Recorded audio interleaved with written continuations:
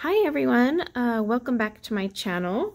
I wanted to do a quick recording for this color along. So what I decided to do is something completely different than I've done before. When I had done my Inktense color along, I had done those short 30-minute, sections, and then I think it was like 5 parts. And I had done a poll asking if you guys liked longer or shorter color alongs. Longer meaning less parts, shorter meaning more parts, but like 30 minutes. Well, it was kind of split down the middle in the end. So what I decided to do was combine both into one. So this is a single color along put out, however, it will be split into sections. And each section I tried to keep pretty short, about 30-ish minutes, so that you could do part 1 and then come back and do part 2. And I do have them time-stamped in the description below so that you can just pick up where you left off. Now we are working on this page here, which is a friendly encounter. So you will need your Flower Fairies coloring book, and then you will need some extra supplies for this color along. I do recommend a heat tool. I have the Ranger Heat It craft tool. You can use a hair dryer if you don't have that. You will also need an Arteza white gel pen, and I used an Artship glitter paint pen. These are for the end when we do our embellishments. You'll need a rag and a water brush. This is just the Kuretake Zig water brush. I'll leave links to all this in the description below. And then you will need your Albrecht Durers right there. So I will put all the color names in the description below as well.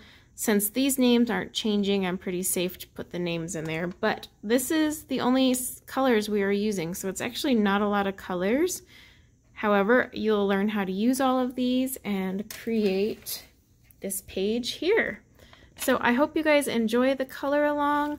Please let me know what you think of this format in the comments below. Part 1, I will be starting it off as if it was a brand new video, but it was like halfway through this when I decided, hey, maybe I'll just combine these. So that's why you get to hear me say welcome twice. But yes, I hope you guys enjoyed. Let me know your thoughts, and let's get on to the color along.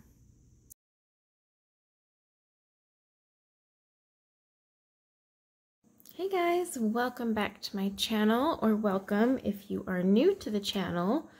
We are doing a color along today, and that will be from the Flower Fairies coloring book. I had a few of you request a color along after I had done the flip through. So I had picked this page. It's the cute little girl with the snail. The name of it is actually, because these come from the original Flower Fairy books, it's called A Friendly Encounter. So that's the name. I'm actually doing this as part of the August Fairy Mania tag.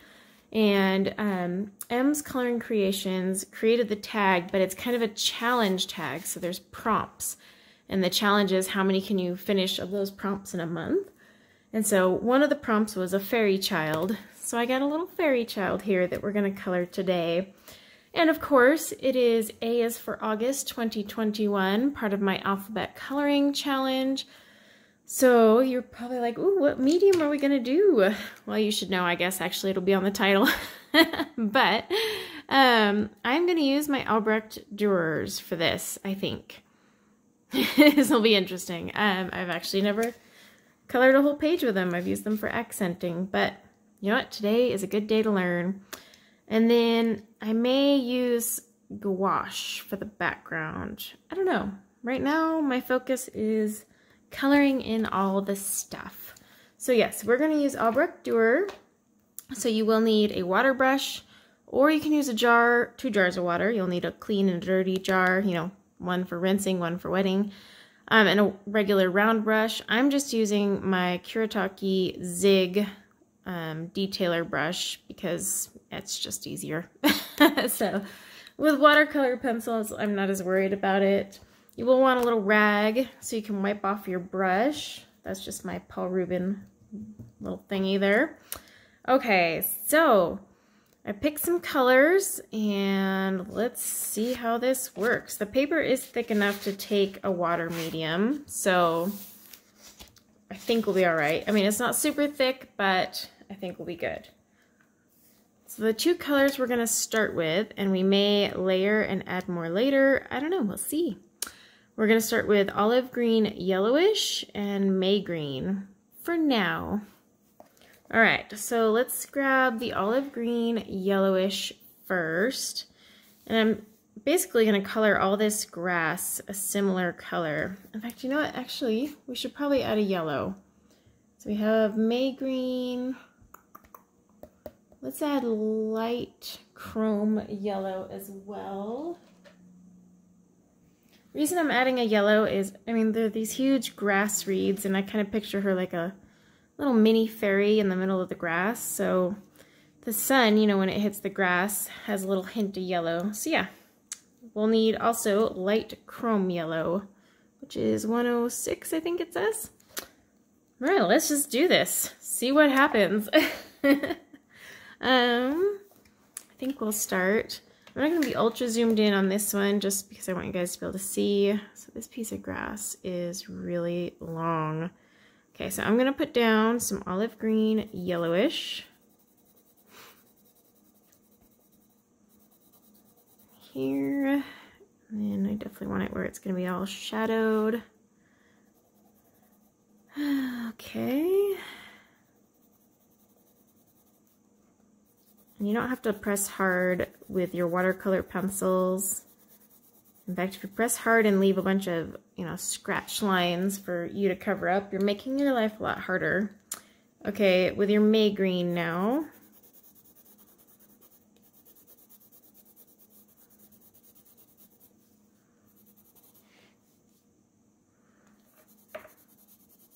Gonna leave the tip for some yellow.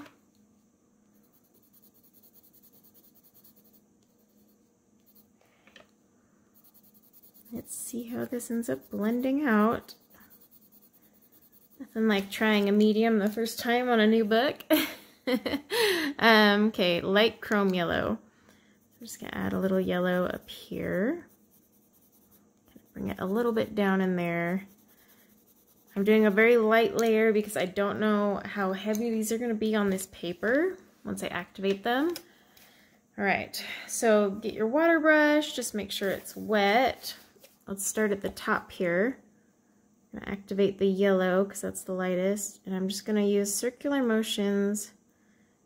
And then I'm gonna go into the May green and then mix into the, oh my gosh, olive green. I was like, what color is that?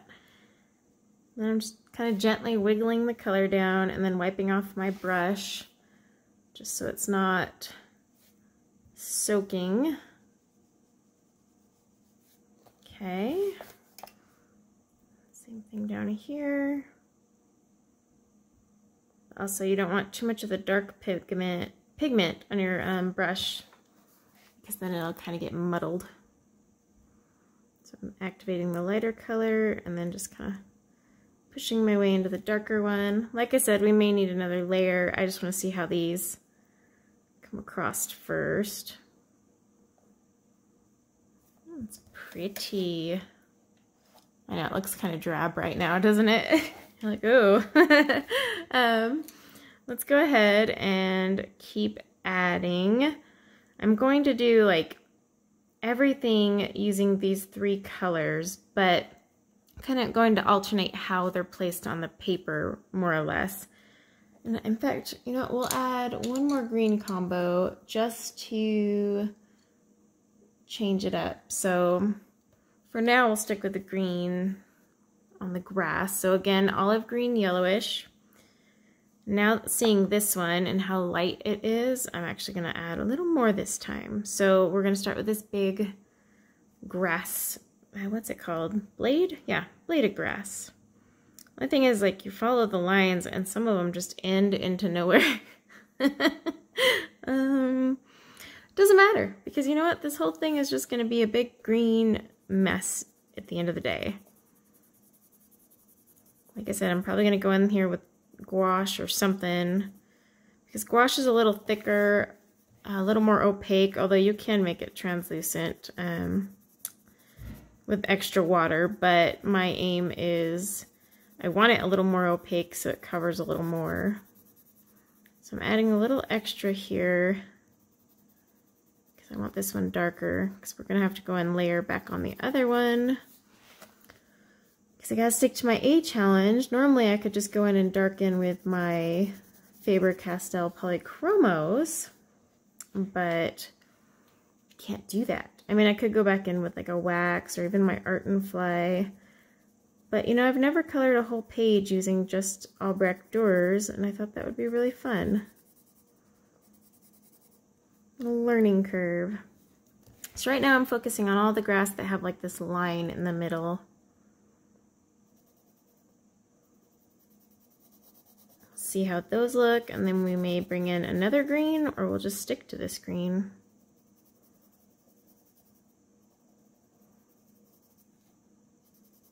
Yeah, the hardest part is just like following it. Where does it go into this mess down here? We also have one right in the spine.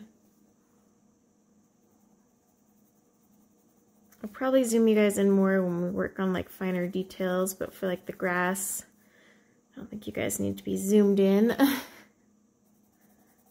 did, however, fix my autofocus problem. Okay, I didn't fix it. Samsung released an update the other night that fixed it. So I was like, woohoo! They finally added a feature that locks the autofocus, because there was no way to lock it before. It was quite stupid. Alright, see, I'm just laying it down a little bit heavier. And we're still using the same color.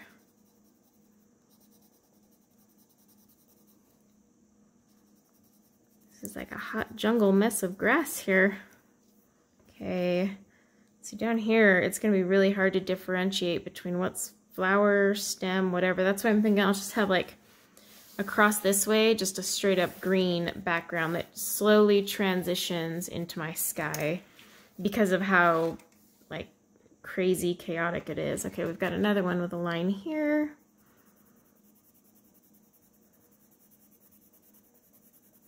I'm not using heavy pressure though, and kind of like with ink tints, you don't need to really sharpen these because you're going to use your water to push it. Can you activate these with a colorless alcohol blender? Yes. However, these are watercolor pencils, and I actually prefer, grab your May green, I prefer to use like water mediums with watercolor pencil. Ink tints, however, is a water-soluble ink, and I'm not as stickler to the rules on that one. But I also wanted the look of watercolor in this book. I thought because this page was so big and open, it would, and like how the flowers are designed here, see how they're just big and fluffy? They would be perfect for watercolors, so I want the watercolor look. Yes, I could have used my Art and Fly watercolors, but I am working right now on swatching and mixing those to see what colors I can create out of them. Okay, then we have one here. You'll notice I'm laying down more this time, because we'll be going back and adding to that other one. Just want to make sure it's dry.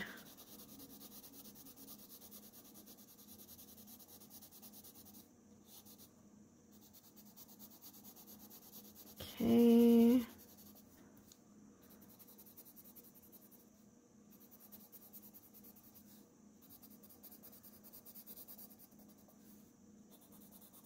I'm gonna put that down there.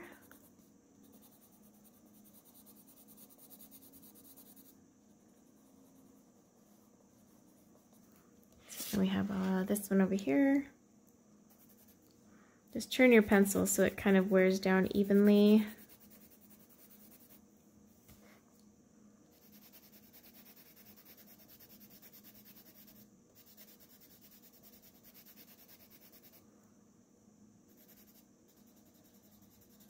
Okay, Now grab your light chrome yellow, not chromium.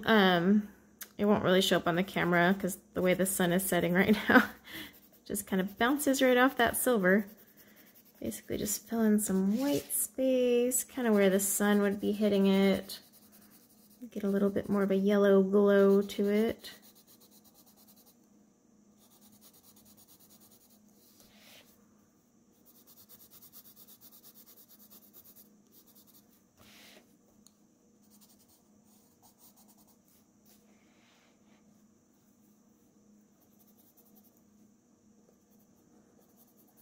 Okay, now let's go back and add to this one while we're here. So I'm going to add more yellow to the tip there.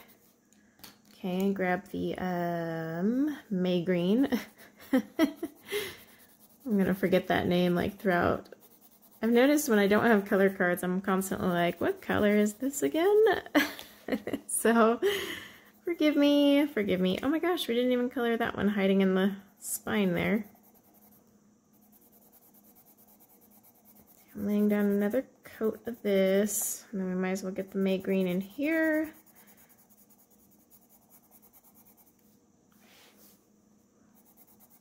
That one's really awkward in the spine.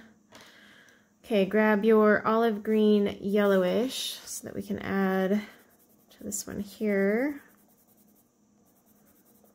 A lot of people will use these as a base coat and then go over it with their polychromos, which you can totally do.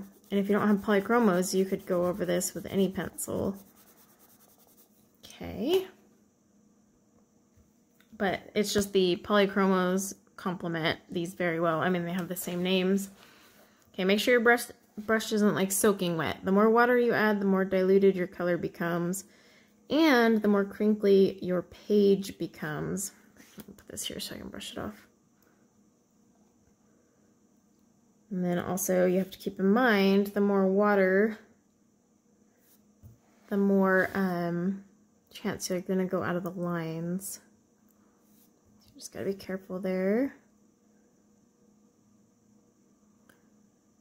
I do have the Arteza Expert watercolor pencils and Arteza pencils. I've never actually used them together though, even though they do have similar names, and they could kind of be used like you would with Albrecht Durers and polychromos. Just haven't done it. I wasn't really impressed with their watercolor pencils. It was my first experience with a watercolor pencil, and I do use watercolor paints, but I was new to the pencil realm, and I was just like, oh, I don't know, the pigment was very flat. Usually watercolor pencils are flat anyway, but once you activate them, that's when you're like, oh gosh, those are so pretty. And then also just like how they melt in the water, or dissolve, I should say, but the Artezas constantly left lines, whereas see how these are just flawless. I mean, the second the water hits them, like look how they just dissolve. Perfect blends. Let's see, I have yellow here, so we want to make sure and activate that, and then just drag it into that brownish, greenish color. Same here, just pull, kind of just blot it around.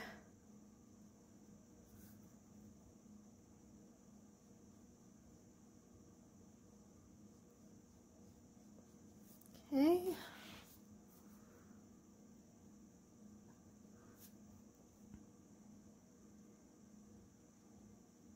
Just activate that one. Oh, I think we had, there's some color right there I think we missed, so let's just grab our olive green yellowish. Like I said, it's really hard to tell, and this might actually go down in here. If not, it is now. If I had one complaint about this book, at least on this page, it's like, wait, what's what? That's why I'm definitely going to use a water medium to just kind of create a big poof background of color. Okay, so we have yellow here, so we want to activate that and pull it into the green up above. And just kind of wiggle your brush, but see how it dissolves so flawlessly? Whereas with my Arteza Expert watercolor pencils, the lines did not dissolve. I mean, it took a ton of water and you would still see the pencil lines. And then once you finally dissolved it all, the color itself was pretty, like, just, it wasn't very vibrant at all. Nothing pretty about it. All right, so here we want to activate this down here and pull it into the dark space. And just kind of blot it around. Same thing, we have yellow up here, so let's move it up towards that green we have at the top. Then pull it down.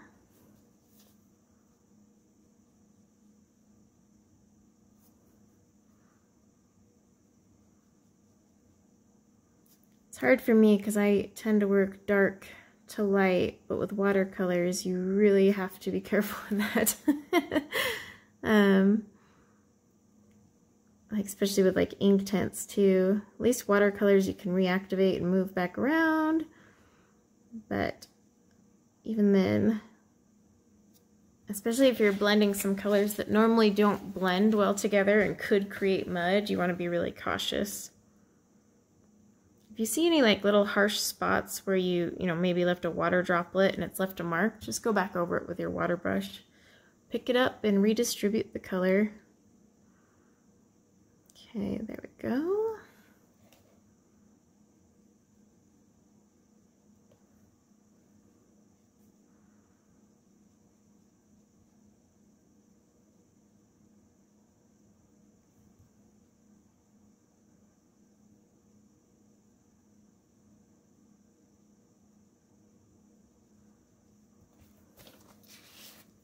And down here, same thing, we got a lighter version that we want to slowly push into the dark, but see how it just dissolves?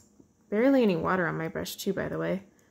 I like a pretty dry brush when I'm doing coloring books. I actually like loose watercolor, which is just tons of water, but when I'm in a book like this, I tend to keep my brush a little drier, plus keeps you from getting crinklies. Okay, I'm liking the way the greens and the yellows are working, but I want to bring in more greens. So let's grab chromium oxide green, I think is what it's called. Could be just chrome oxide. That's permanent green olive, but we'll need that one too.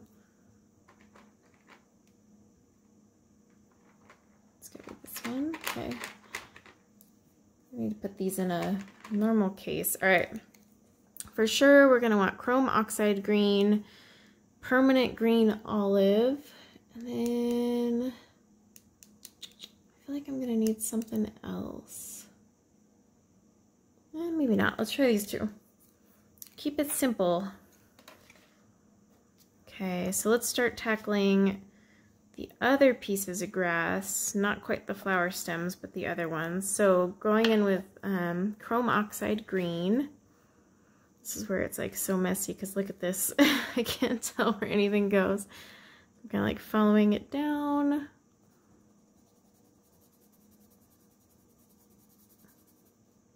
We'll kind of just use a combo of all these greens. See where that takes us. Can't tell.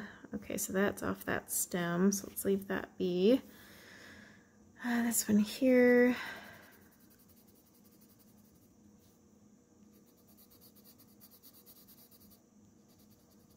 It's a hot mess in here.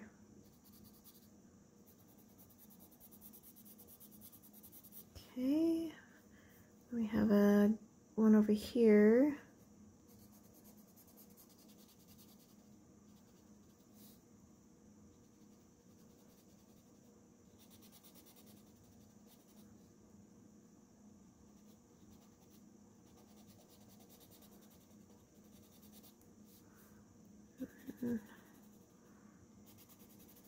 Okay, can't tell what that ends into. We might just start slapping color down and calling it good. Like, yep, you're grass now. Oops, I went out of the lines, but like I said, I'm doing a messy little background in there, so I don't really care too much. I think that's all part of that stem. These ones over here, don't know what they're part of, but they're going to be this color now. Okay, and then these ones over here.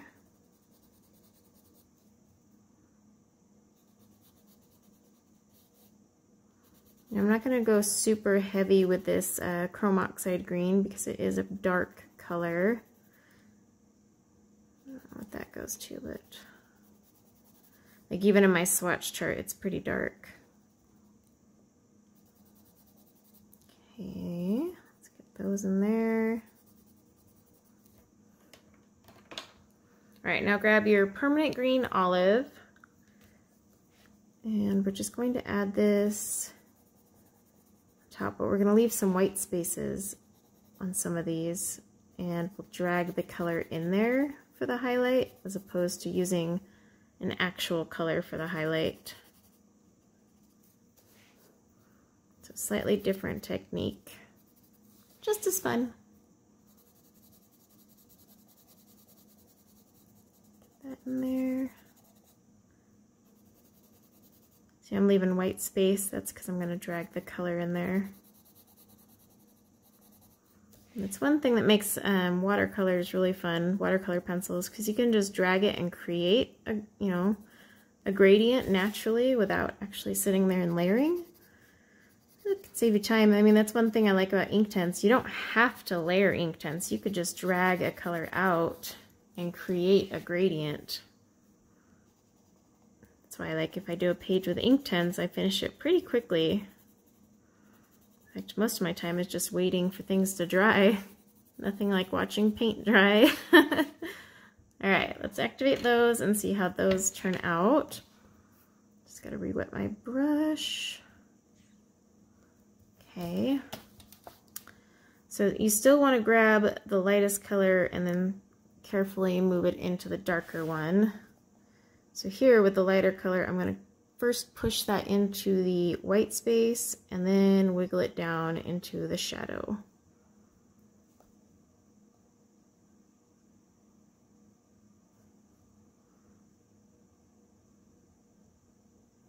Okay. Oh, we still have one right here too. So I'm kind of trying to not drag the shadow color anywhere, but I want to drag the lighter color out.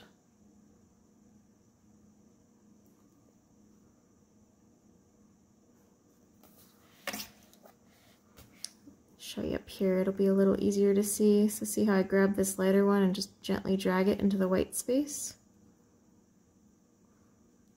And then you fill that and it had created its own little gradient. And I'm just gently dragging it down into this darker color.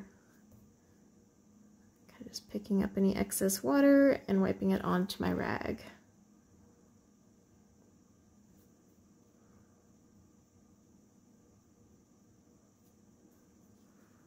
Okay.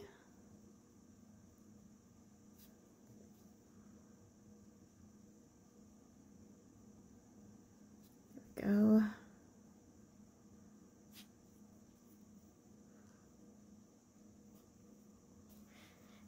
Down here, same thing, just look where your lighter color is, activate that first, gently drag it into the darker one.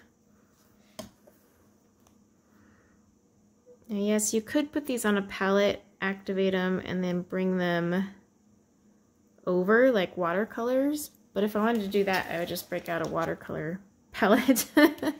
At least that's how I look at it. Like, well, there's no real point in using the pencil to get into those little nooks and crannies if I'm just activating it on a palette next to me. But that is one way to use them if you don't like putting it straight onto the paper. In fact, like with Arteza brand ones, I recommend it because they won't leave the lines on your page. You'll just be activating them off to the side.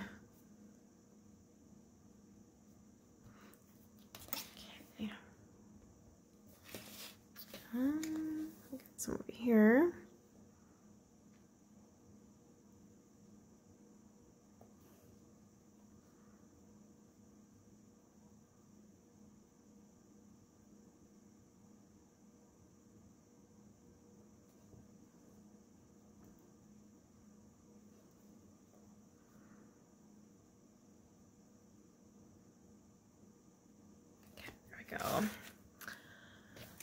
I got those ones done. I do like that green combo. That's looking pretty, actually. And so let's set those there. Okay, so let's see. I think we'll use that green combo for the stems, but I am going to add a little bit. I need either a lighter green or just our yellow. Yeah, we can just try the yellow and see what that does. Why not? Okay, so grab your chrome oxide green.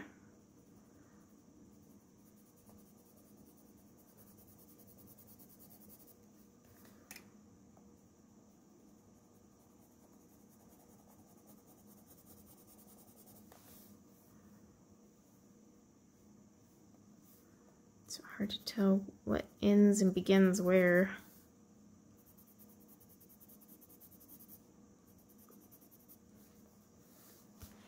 And then up under this petal, or flower, it's going to be a little darker. Now see, this one will be all exposed, but right here under this part of the stem is not.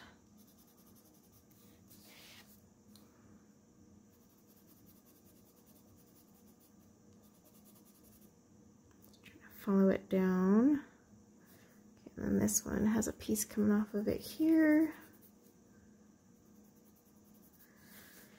Okay, and then this one will have some shadow here and here.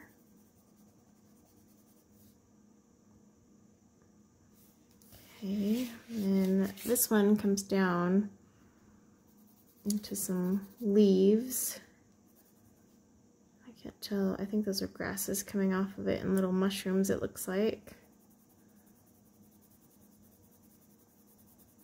Okay, so we'll do that.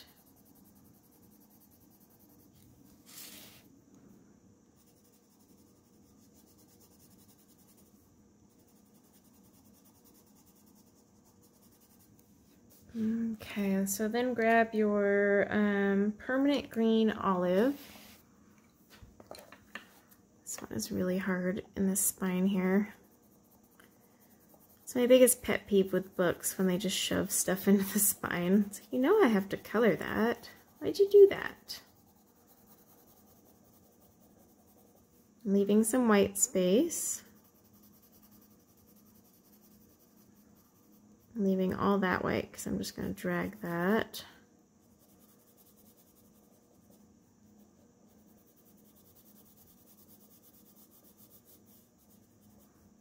And then up here,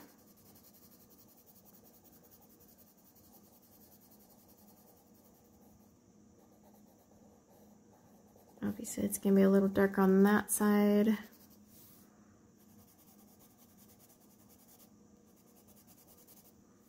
Have a stem here. Part of the leaf.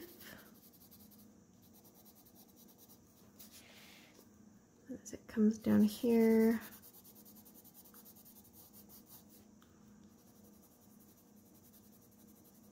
just leave some white space.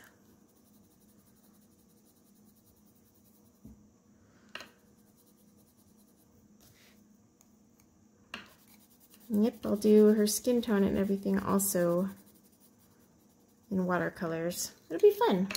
All right, grab your light chrome yellow. We're just going to add this in small little spurts here and there.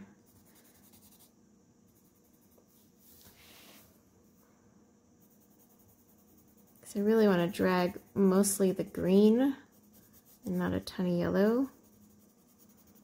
So I'm just going to add a tiny bit here and there. Okay. Get our water brush again. Make sure it's wet. Okay, so I'm going to take some of the light green that's here and pull it there. And just kind of wiggle it into that spine, that awkward little spot.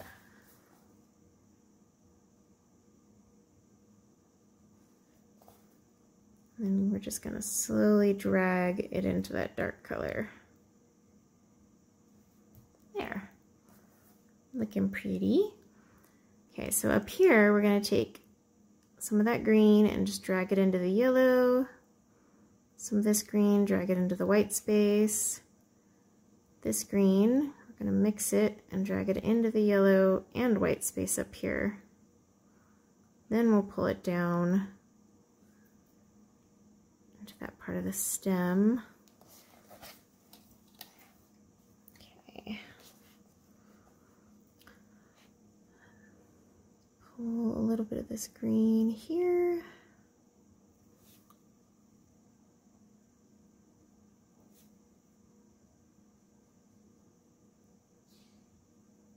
Get really focused on these watercolor ones, so I'm like really paying attention to what I'm doing.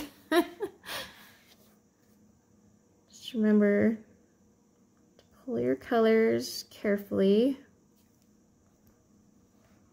Okay, so down here I have some yellow and white space, so I want to pull those out first and then pull it into my darker ones down here. Okay, and then at the tip of the leaves I'm going to grab that light green and yellow and just kind of focus on pushing that color out first for highlights. Then I'm just going to pull it down.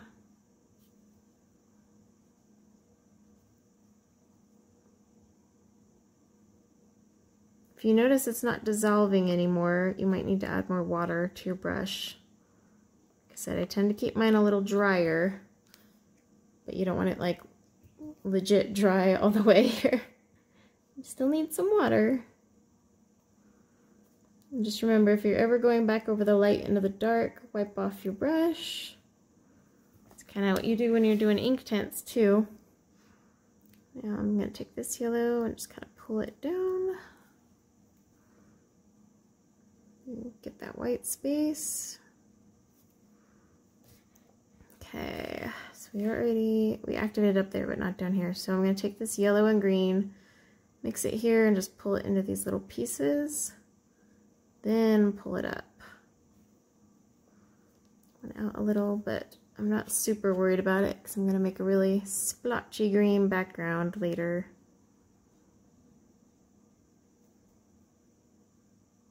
And just get that dark green that's hiding under there. There. See, it's naturally giving you a whole bunch of color and you're not even like sitting there layering for days. It's pretty. Okay. So let's see, we'll keep going with this combination of greens. So that'll be your homework, coloring homework, yay. So yeah. Just kind of do a combination of the following. So anywhere you want like this olivey color, we're going to do the olive green, yellowish, May green, and light chrome yellow. Then for this darker green, you're going to want your chrome oxide green and permanent green olive. And we're just going to keep going throughout. So all the stems will have these two darker greens and a little bit of the light chrome yellow, whereas all the more grassy ones are going to have this olivey one, but then also a combo of the two bolder greens. So kind of just mix it throughout. Just make sure you keep the stems the same as you go through. And then when we come back to part 2, we will probably tackle all the florals, maybe purple, because there's a lot of really pretty purples. Yeah, we'll do purples and pinks and an orange. Let's just put them all in there. I'll show you guys how to blend some colors. But yeah, thank you guys for hanging out while we colored some grass. Just keep plugging away at your grass. I'm going to work on mine, and I will see you guys back here for part 2 very soon.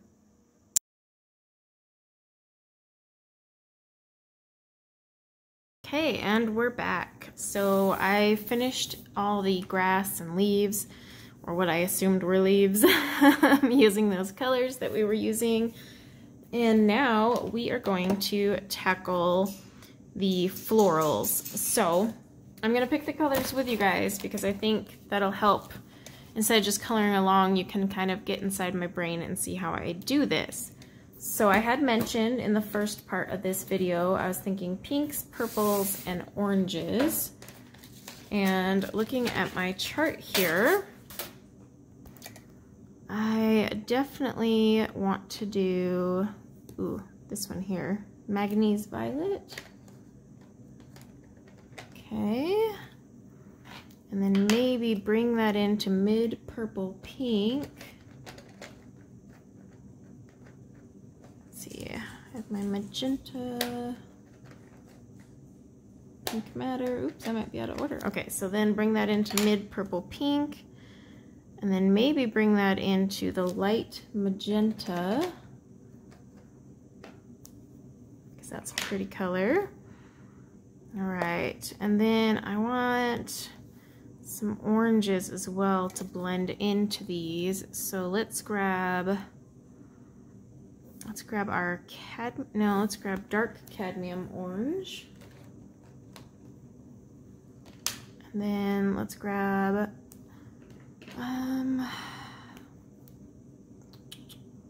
we already have a yellow out, so we'll keep that yellow that we're already using just for balance, so light chrome yellow. And I'm going to need a dark purple as well.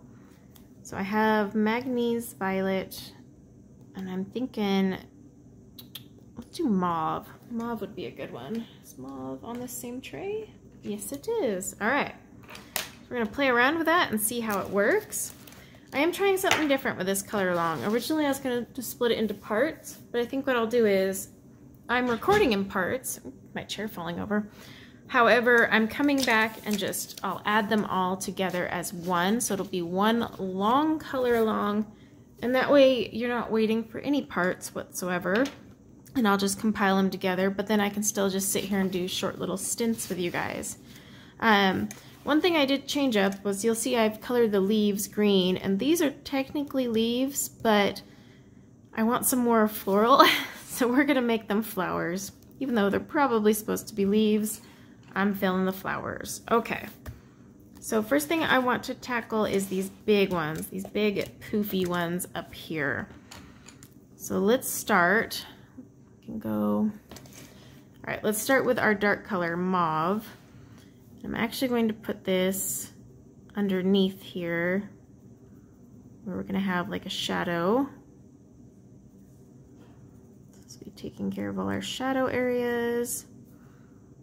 I may add it up in there in a little, we'll see. So let's just put it down here for now. Okay, and then grab your Manganese Violet.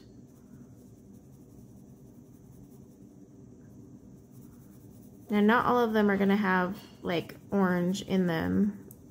I plan to have little transitions here and there. Okay. I'm going to put this manganese, however you say it, into these areas here. It's kind of like, it's fluffy all over, so I'm kind of just going to be loose with it, because it's hard to like differentiate what's what in here. Which is one reason I picked it for watercolors, because I was like, you know, this would be a great one. You can just be all sloppy and no one will even know. All right, and then I'm also going to take that same color, kind of just start adding a little bit in the center, almost like drawing a star, but not thinking about it too much. And this one I'll just add a little here. Like, really, just don't think about it too much. Just put the color down and call it good. Okay, then we'll grab our middle purple pink.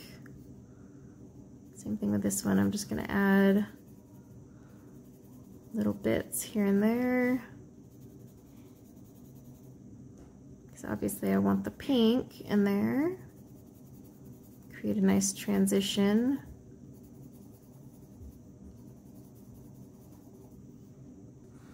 All right, so we're adding the purple for the transit, or the, like a purple pink is what this color is. It's called middle purple pink, but it's a purple pink. And again, I'm just kind of adding it randomly, because I'm almost going for like a loose watercolor effect here. Nothing's going to be defined in these little bulbs. because I don't even know what the heck they are. Okay, then let's take our light magenta. We're just going to add that in randomly. Not everywhere. I want to leave some white space for highlights. You know, we take our lightest color and drag it across. We definitely want to do that here. Okay, let's activate that first and then we'll see how this looks. Get your water brush or paintbrush, whichever you were using. Just make sure it's nice and wet. All right, so let's start at the bottom. Remember to go from your lightest color into the darkest. And I kind of like to just move it around a little.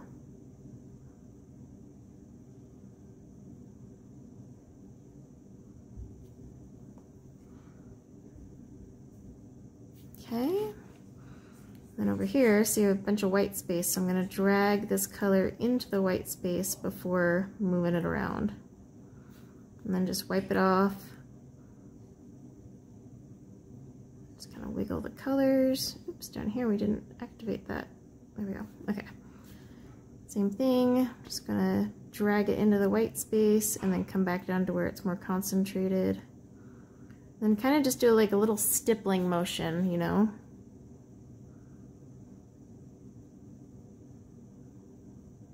Help spread the color around and make it look not splotchy. For the center, I'm just going to kind of activate it and pull it out. Yeah, we're going to be a little more messy with this one because it's okay if you go out of the lines on this. Also, I just want it to have more of a fluffy, muddled look. Not muddy, muddled. And then grab your purple that's here in the center and just kind of wiggle that around. Try not to get that into your petals if you can. Yeah, I just kind of want it to look a little more loose. Because I don't know what this flower is or where it begins and ends. So I'm like, well, we're just gonna make colors look pretty together. I might add some gel pen accents at the end with my Arteza white gel pen, so I stick to my A's. Okay, so just bring that down. Fill in some white space.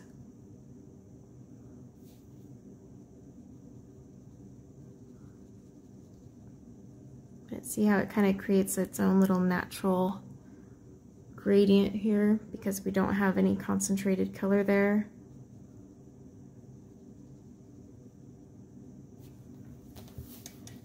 It's pretty and fluffy. Pretty and fluffy. All right, let's do one more with the purples and then we'll do a pink and orange one. So here's another fluffy flower. So we'll do that one.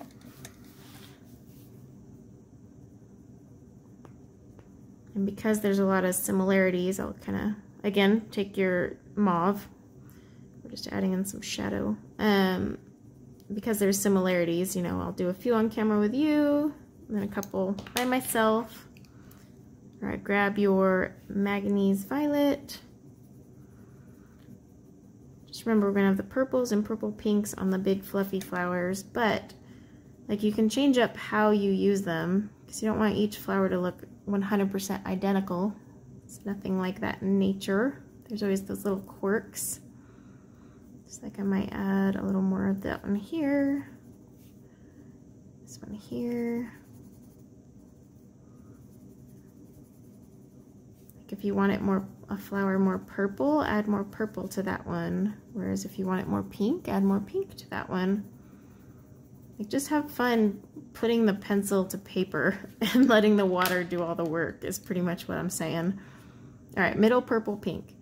As long as you don't wiggle your water brush around like crazy and blend things, you won't ever get a real muddy look. Like I have no fear about putting colors that normally would make mud next to one another just to create some fun contrast, but you can't blend with your brush. You need to be very cautious with how you mix those colors.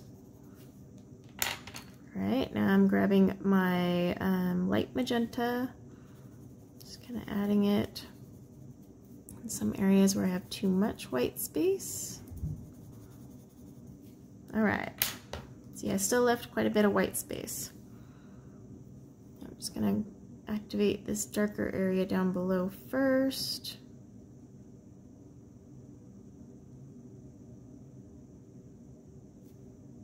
My brush is getting dry.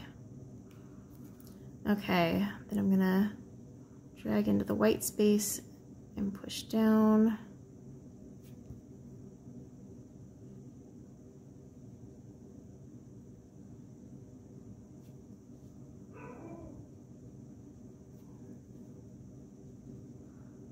Just remember to always wipe off your brush. And I will tell you, these don't reactivate as easily as traditional watercolors, so keep that in mind. So you want to try and get a lot of the imperfections fixed while it's still wet. They will reactivate, it's just not as easy as a traditional watercolor. I don't know if that's because of how they're bound or what. I'm not really sure on that. So can't really tell you the science behind it.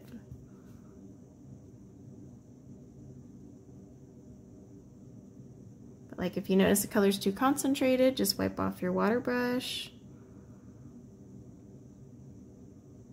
But just kind of drag the color wherever you want it to go. Pretty. Sorry for the lighting today, it's overcast.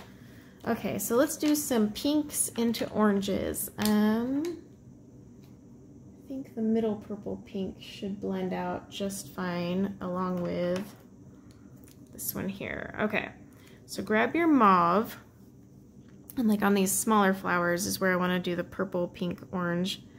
So I'm going to grab the mauve, just kind of add it where I would see shadows, more or less.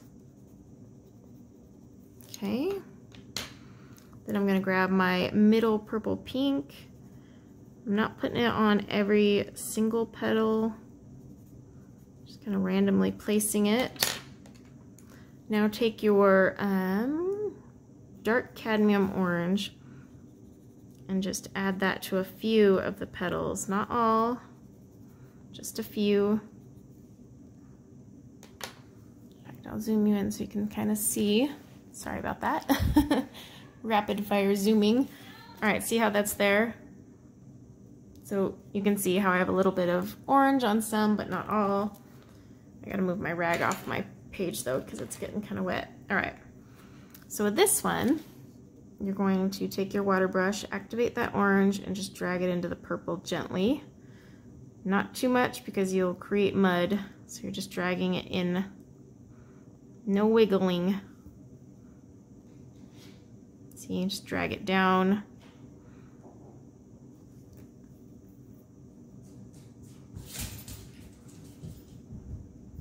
See, I'm dragging it into the purple. Now, if I were to drag the purple out into the orange, I'm going to get a really ugly color.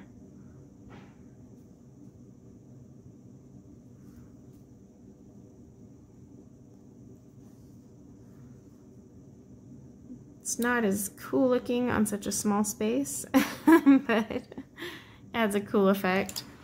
I do want a little more pink, so I'm just going to take the tip of my pencil and just grab some pink with my water brush and just kind of move it around.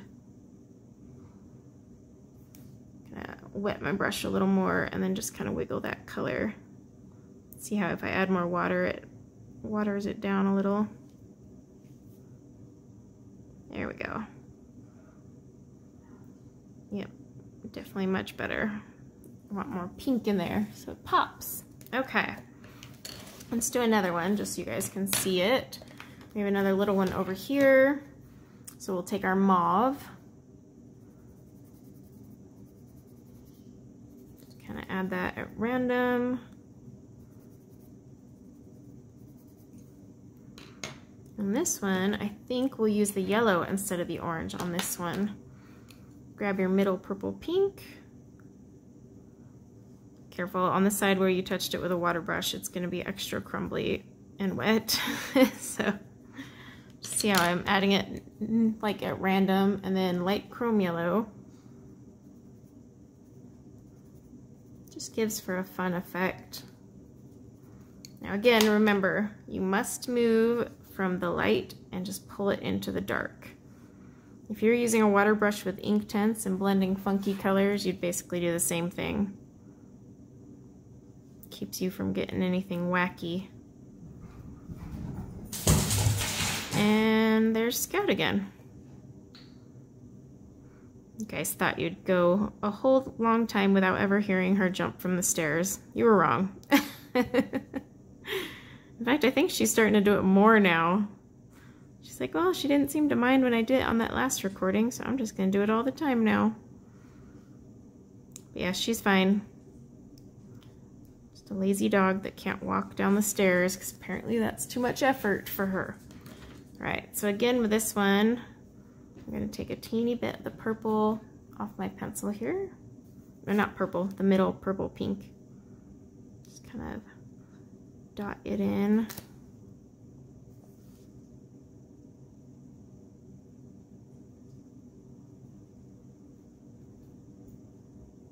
Okay. Just always wipe off your brush when you do that because you're going to have a heavy concentration on your brush. All right, let me zoom you guys back out. Okay, so there we go. So we have two kinds of flowers. We have one where we're just kind of playing with the purple, pink, orange, and yellows. And then this one is getting, if you notice you get any harsh lines, just go back with your water brush and smooth them out. That'll happen when you kind of use the stippling motion and stipple them in, but you can soften those back out. See how I'm softening the lines? And then yeah, we have the purples and pinks up here with the fluffy flowers. Basically all I'm going to do is keep using that same technique. So let me go over the colors with you again.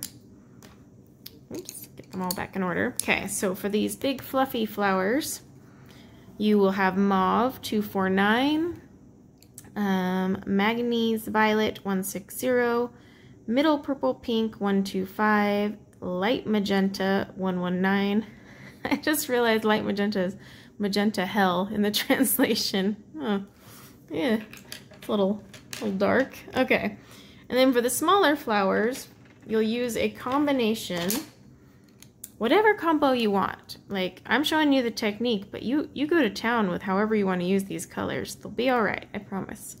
So a combo of Mauve 249, Middle Purple Pink 125, Dark Cadmium Orange 115, and then Light Chrome Yellow 106. So just play around with those. You'll want the purple pinks on all the fluffy flowers. So you'll have this one here, one here, one here, and then you got two on this side. And then just use a combo of those fun colors to do this one here, this one up here. There's actually one right here in front of this fluffy one, and all these little ones that are just kind of hanging out. And then when we come back, we will color our fairy and snail together, and then I will start the background. I guess that's what we'll have after that. So yeah, just keep coloring your flowers.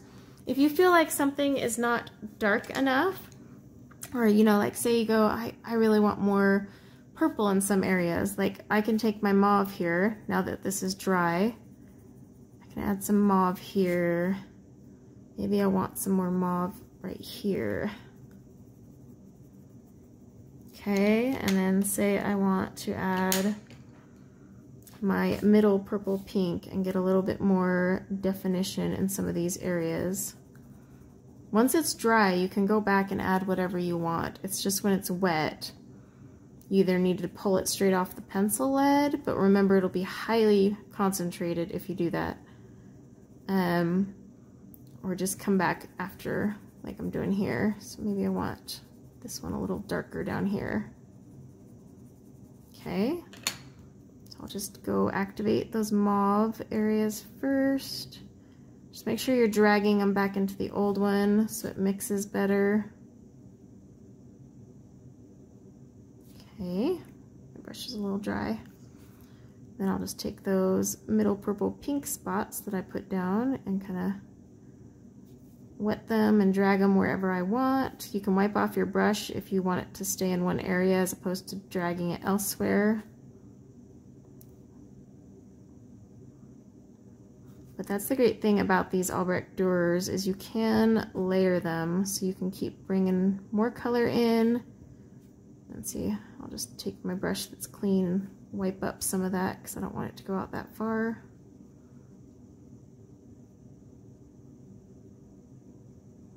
There. So yeah, just keep adding color as much as you want to make these as deep in color or as light as you want. Less is more though, so never use a heavy pressure with these. Always use a light pressure, wait for it to dry, come back and add more. Because like, see these ones here? This is almost dry and it's still pretty vibrant, so I probably won't add much. If anything, I may come in with a tiny bit of orange off the tip here and add that in some areas where I want that orange to really pop.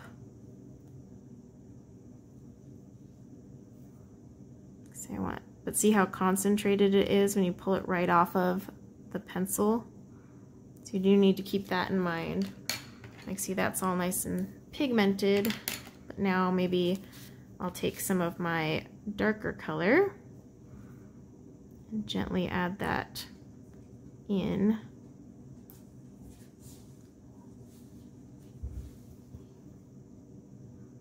There. I mean, you can keep adding for days.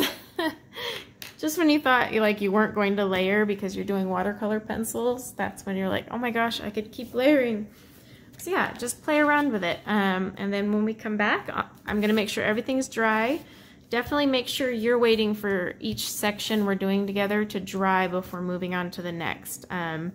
Especially like, say, when we get to the background, you're gonna want to pause, just kind of like I do in the recording after we finish our fairy and her little companion here. You'll want to pause, wait for everything to dry before tackling the other parts. So just keep that in mind. So I will see you in a little bit with our painted flowers and we will move on to the next half.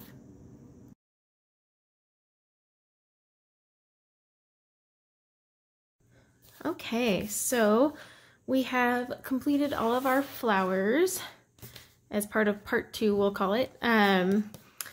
And as you can see here, I've done all mine. I did some with the orange and the yellow mixed in, but the big fluffy ones were just the purples and pinks. And then there was a few down here. Down here, I think this is some grass, but it like goes to nowhere. So I'm just gonna, some of these odds and ends in the background that aren't very clear, I'm just gonna mesh into our background and make it easier on us. So the next thing we need to get working on is our snail. I've already grabbed some colors for that. Now some of these colors we already have out, which will make it easier. I'm trying to transition with colors and keep using the same ones throughout. One, it's a limited color palette, so that helps, even though we're still like over 12 pencils, but the less is more, and it also helps create balance, especially when you use a color here, somewhere down here, and vice versa. Okay, so for these snails' green little body, we're going to break back out the olive green, yellowish, and May green, and then we're adding green gold to the mix. So, starting with the olive green, yellowish, just add that. This will definitely be more of a shadow type color.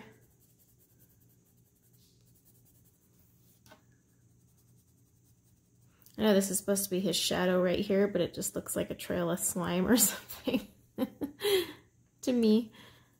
All right. Okay, and then grab the May green. Just add that in.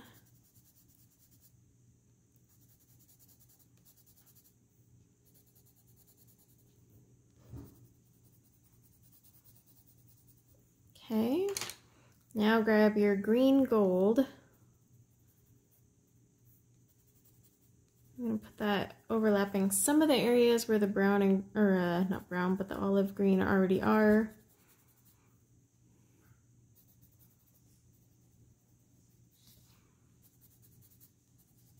Okay.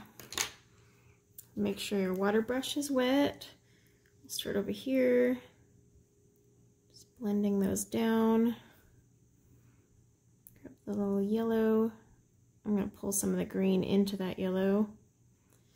You may have to add more green after, but I want to see how he looks first, because that green gold has a really nice tint to it. And once some of this green mixes in there, it might just look fine. Just was going for a very earthy looking snail. It's not bad at all. Okay, so for the shell, I did grab some browns. And what we're going to use is burnt umber 280 and raw umber 180. So we'll take our burnt umber, just kind of put that in, oops, the corners, you know, kind of where the shell is curving in on itself.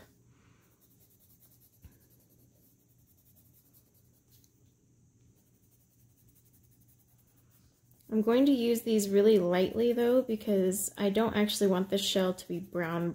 I want it to be a very pale, watered down brown. Okay, now with your raw umber,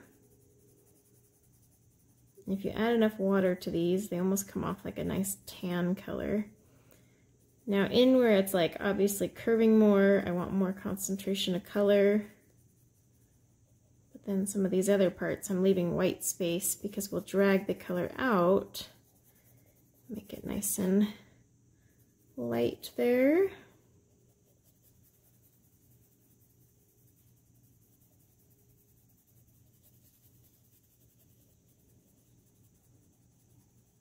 Get that there. Okay. So then just with your water brush again, see how I'm just dragging that out and pushing the brown down. Just wipe off your brush if you feel like you have too much brown. Same thing here, I'm just pulling a little bit of the brown out. So see how it gives it kind of a tannish color. That's my whole goal here, is like an off-white with a hint of brown shell.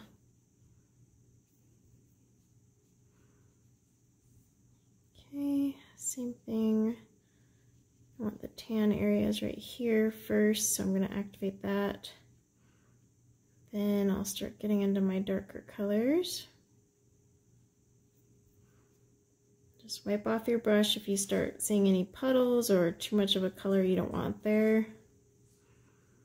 Let's activate the brown down here.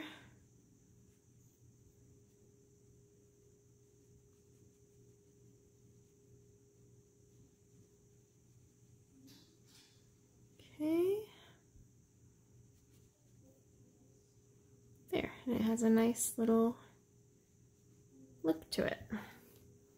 It's kind of golden, kind of brown, and we can always go back in with more brown and darken up, like, you know, here where it's starting to curve, or like in between there. But we can wait and see how it turns out first. Oh, I have to refill my water brush. Okay, for her skin tone, I'm going to keep it really simple because this is kind of a beginner's tutorial into Albrecht Durer, so we don't want to go crazy. We're just going to grab our beige red, which is actually something else in the polychromos. I just can't remember. So Albrecht Durers have the old polychromo names. It's funny, they changed the names on polychromos, but they just left the Albrecht Durers. But I'm trying to remember what beige red is. I want to say it's like flesh light or something like that. I'll look it up later. So I'm just basically putting a small coat where the shadow areas of her skin will be, because we will actually just drag the color for a nice gradient. And then that will give the effect of a highlight without having to layer. Now you could totally sit here and shade the skin if you want. I'm just trying to make it beginner friendly. Skin is pretty rough to do for beginners with watercolors. or watercolor pencils, just because you have to blend it all out without muddying it up. So, especially once you start adding in like the browns and stuff for your shadows, it can get a little dicey. So we're just going to keep it very simple. All right, make sure your brush is wet. And then we'll just, and clean, because we're using a very pale color. So you definitely want your brush to be clean, because if you have any brown left on it, that brown is going to show up on the highlight areas. So you gotta be really careful with that. Let's see. Sorry about that, guys. I had to pause my color along and took a few days in the process, but I'm back. Of course, to you, it won't even look like a pause, but anyway, we were using our beige red to color her skin, and we'll just keep going along with that. And basically just creating a really light layer with the beige red. I may end up adding another color, I don't know. I want to keep this pretty beginner friendly for you guys, just so those who aren't used to blending watercolors or even using the water brush learn basically how their colors look before worrying about, you know, making like a realistic skin tone. So that's kind of what I'm aiming for right now. So basically we add this beige red here where the shadows would be on her skin. Basically where we would normally, say I was doing this with colored pencils all the way through, I'd be adding like my darker contour colors. And we're just gonna drag it out into the highlights. Let's see, get her legs.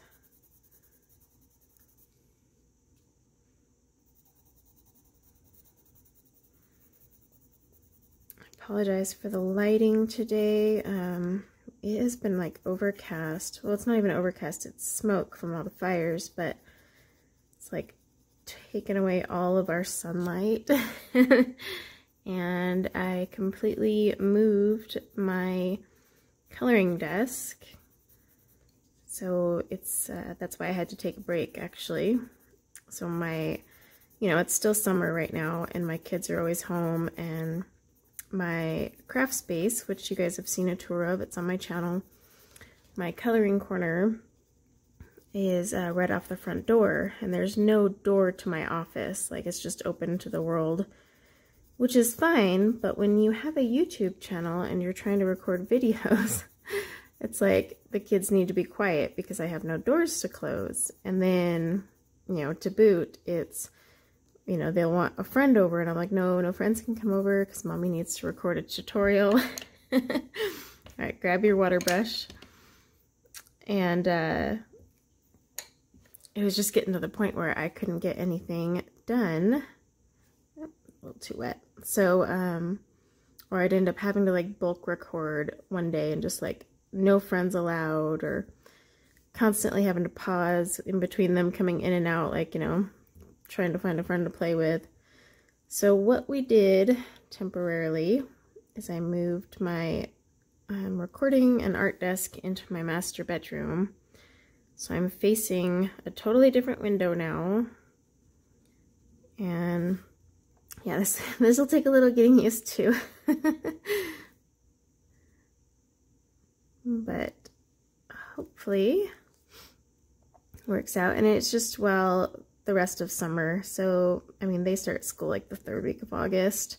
Then I'll move my desk back into my office and I can record when they're at school. But it's just with them home, it's like, I cannot record anything. And I've been doing bulk recording, and it's really hard to do like 5 or 6 videos in a single day. You just lose your mojo. All right, so we got her skin. See, it's pretty pale. It's going to be hard to see on camera, but it's there. And then I want to do, let's do her wings, since that way we don't accidentally overlap. So I'm going to turn it just a smidge. So for the wings, I have picked out basically the turquoise colors. So We have Cobalt Turquoise and Light Cobalt Turquoise. So starting with your Cobalt Turquoise, which is the darker one.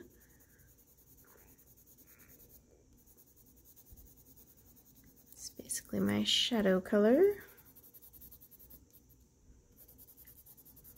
Just get that in there. I'm not going to do anything super fancy. Like normally when I do wings, I have the wings reflecting all the colors off my page. But because we're doing this as a beginner tutorial, we're going to stick to like an aqua color. Tends to be my go-to for wings. I always have like an aqua or a light blue in my wings, even when they're reflecting something. And that's just because, I don't know, makes them look like glass. Just my thought process, I guess. Let's see, we'll just add that there. Okay, now grab your light Cobalt Turquoise. And we do want to leave a little white space to drag this into. So let's see, I'm not going all the way to the end there. Down here I am.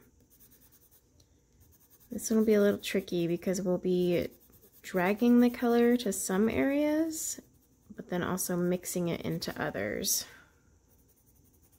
Now down here on this little piece, I want it a little heavier right here, so I'm going to add a little extra before I go out slightly.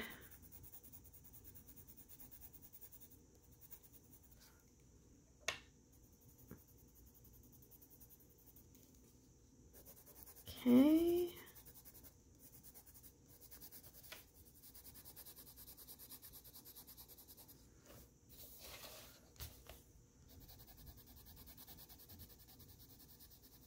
Yeah, here in my master I can close the door and record even when friends are over, and because the master's on its own side of the house on the first floor, no one's above me, no one really would be walking on this side of the house, so it keeps it kind of quiet.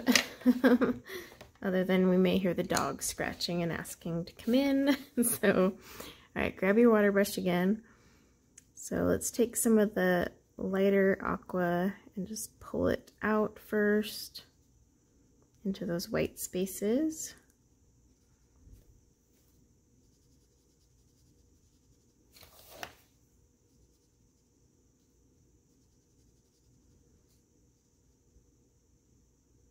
And the light ring I've been wanting to order was finally, like, it went on sale for like, it's normally 90 something dollars, and it went on sale for like 75, so I bought it today. So next color along we'll have a light ring. I've been trying to upgrade all my equipment. All right, see how I'm just kind of gently going from our light into our dark. And trying to keep within the lines so that I don't have any mix over. Like that. There. Just add more water and mix it together. My brush is kind of dry though, I can tell. Okay, we're just doing the same thing, grabbing the lighter color and then just dragging it down into the darker one. Anywhere you see like a line or it looks kind of uneven, just wiggle your brush around, you know, dot it gently so it mixes in.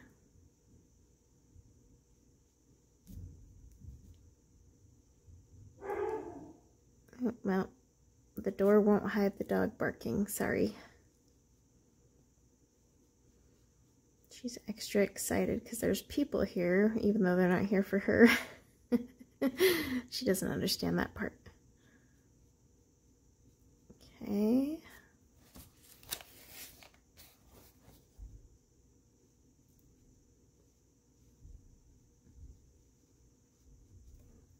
Get that in there.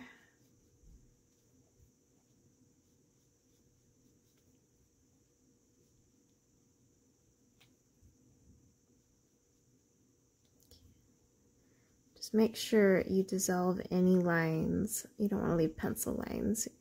Honestly, as long as you use light pressure with your Albrecht Durer, you shouldn't have pencil lines. I had a few of you that have asked me about that.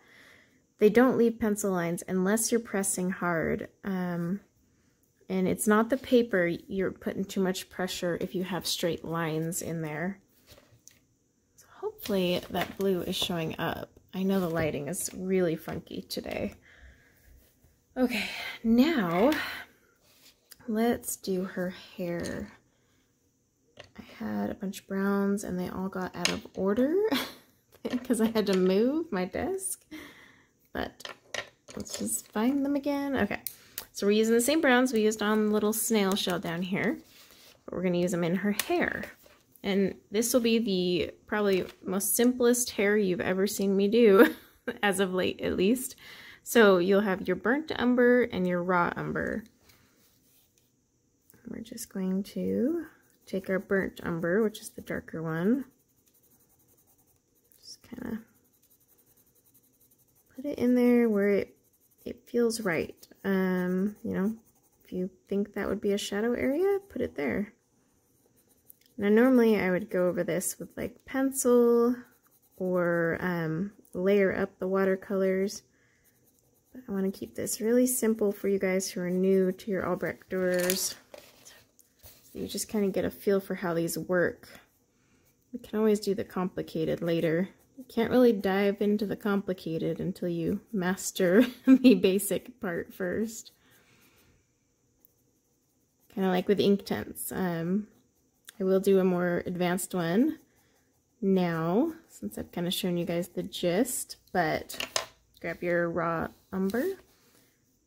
I had to first show you the basics of that colorless blender before we dived into like all sorts of complicated color combos.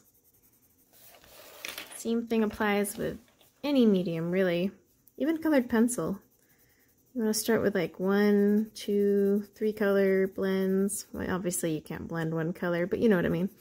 And then work your way up to more complicated blends, and then usually you want to stick within color families, and then you can start branching out into like wacky combos, like combining your oranges and pinks and greens. First you have to get a feel for how a medium works before you start doing all that stuff. It does take patience and practice, but it's not like you have to spend years doing the basics either. I'm talking just like, you know, a couple weeks learning the basics and then move on to the advanced. You're good. All right, with our water brush, see how I left some white space? I'm just going to first activate some of this and gently put that in our white space, just so I can preserve the highlight. Okay, now this one, we have darker like down below, but also on the sides, so I'm just going to gently drag it. I'm going to have my thing here to wipe it, because this is one where you're not going to want to move back and forth.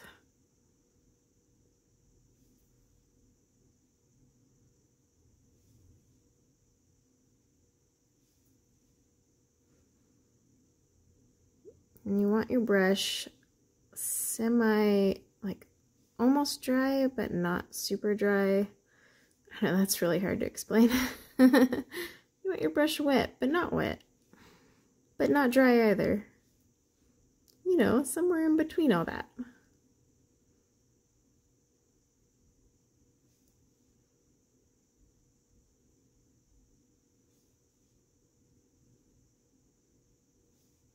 Okay.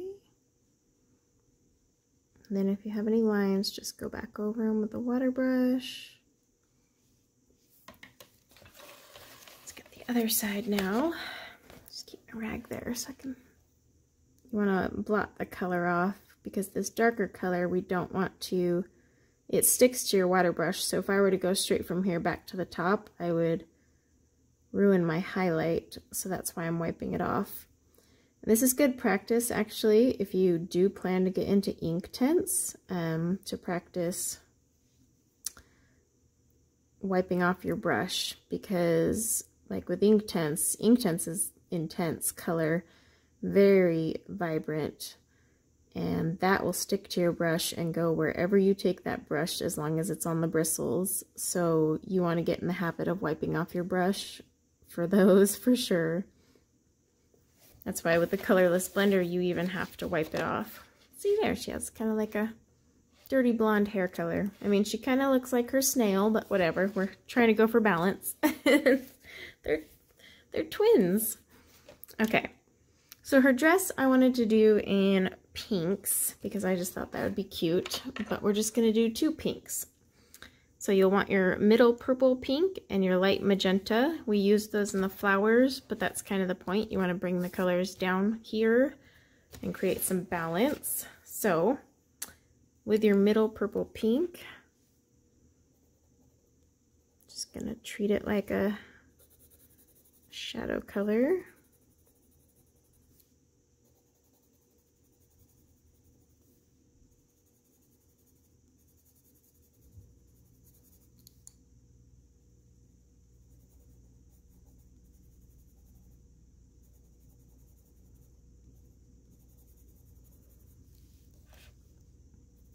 Okay, now the light magenta. You'll notice I haven't even sharpened these throughout this because you don't really need to. The only reason they're sharp right now is because I had sharpened them to swatch them when I first got them. But it's kind of like with Inktense, you don't need to go crazy with the sharpening. Alright, I'm leaving a little bit of a white space there in the center, but I'm putting a little bit more of a layer down here because I definitely want more pink. Okay, let's grab your water brush again. Let's lock in our highlight area. Basically, that's kind of like a no-fly zone, except it's a no-wet zone. Just drag our color.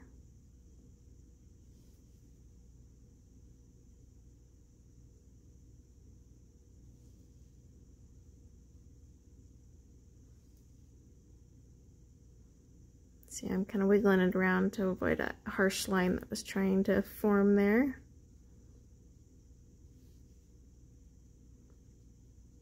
You can go back and forth with the light color on your brush, but the second you start getting into that darker pink, you want to be careful about moving around.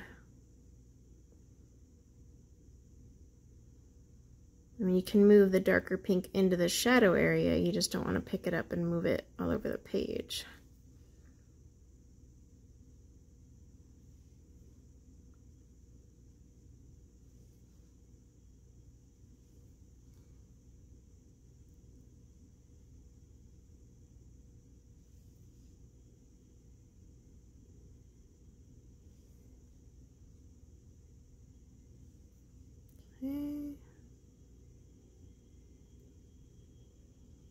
All right.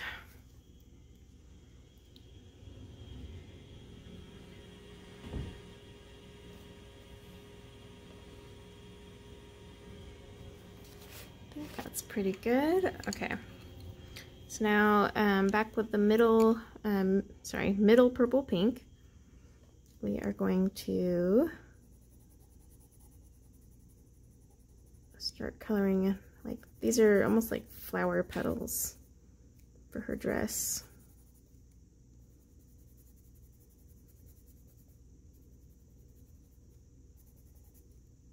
I think that's part of it.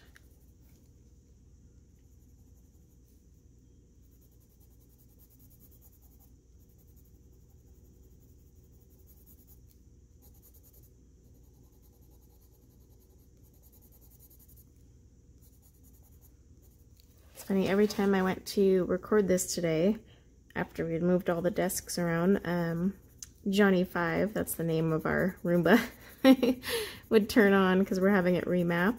So I was like, oh, okay, I'll wait till it's done mapping and, you know, it has to go recharge. And then I would get sidetracked.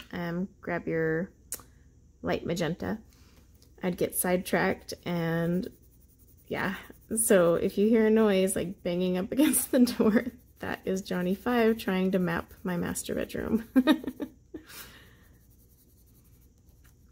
if you're too young to know the movie Short Circuit, you probably won't get the reference to Johnny Five. But those of us from the 80s most likely will know what I'm talking about. Okay.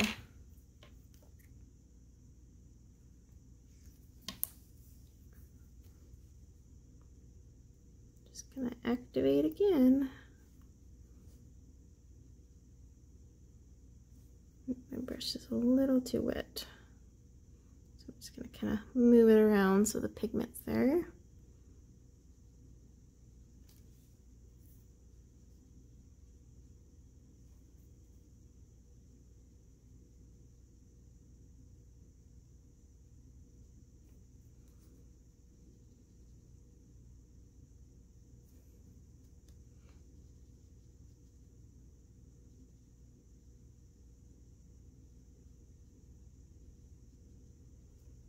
Now, originally I had thought of doing the background with a different medium entirely, but I think I'm going to just stick to our Albrecht Durers. Oops, got a little.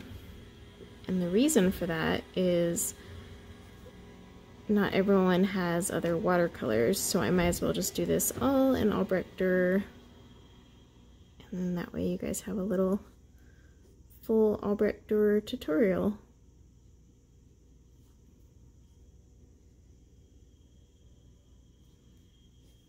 Might have to go pause my vacuum because it's being awfully persistent about getting in here right now.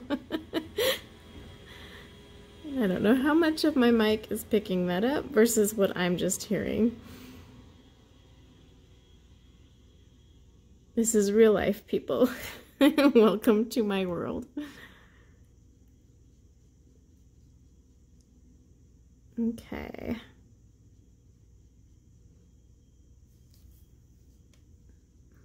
A little soppy there, so let me just fix that one a little.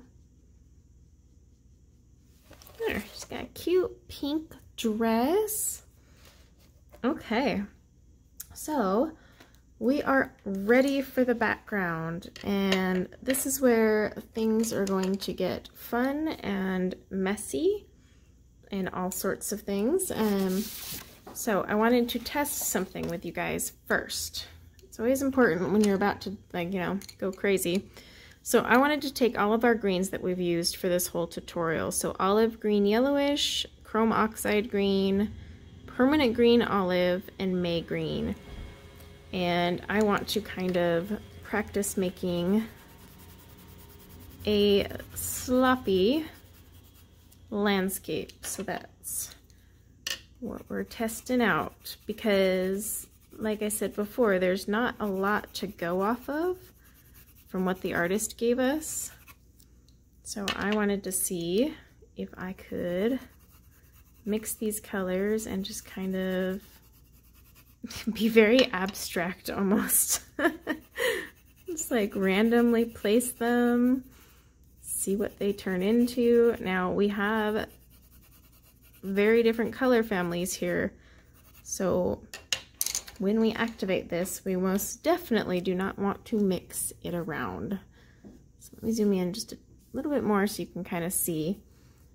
All right, so I'm sticking with my lighter color first, and I'm kind of just wiggling that where I want it to be. Oh, my brush needs more water. Now, for this one, you're going to want your brush a little more wet because I'm trying to create almost like a loose watercolor effect here, and you're going to need a lot of water for that. Now normally if you're doing loose watercolor with actual watercolors, you know, like from the palette and whatnot, you would wet the page first. You can't do that with the pencils because we're putting the pencils on the paper. Now you could technically wet your page down, put the pencils on a palette, wet them on the palette, and move them over. That is always an option with Albrecht Durers. So see how I'm mixing these together just to make them become one. But I want to teach you guys first how to put these on paper, because I mean that's kind of the point of a watercolor pencil. We buy them to put them on the paper, if I want to put something on a palette and wet it with a brush and apply it to something, then I might as well just break out my watercolors. I bought the pencil so that it would draw on there and activate on there, so that's kind of the point there. Now this paper is not as smooth. This is a toothier one than the cardstock and the books, so some of the lines aren't going to go away. Now if this was a watercolor paper it would, but this is just gonna buckle. But okay, so you saw how I moved that all around. So yeah, it actually worked perfectly. So all 4 colors blend pretty nicely as long as you use a lot of water. So that is why I'm going to grab some clips for this as well, because we are going to want to clip our book ends, like the pages here, down and hold it as tight as possible to prevent buckling. But then we are going to use those 4 colors to kind of just create this effect all across the bottom here, and then to about like midway through her, and then we're going to transition into our sky.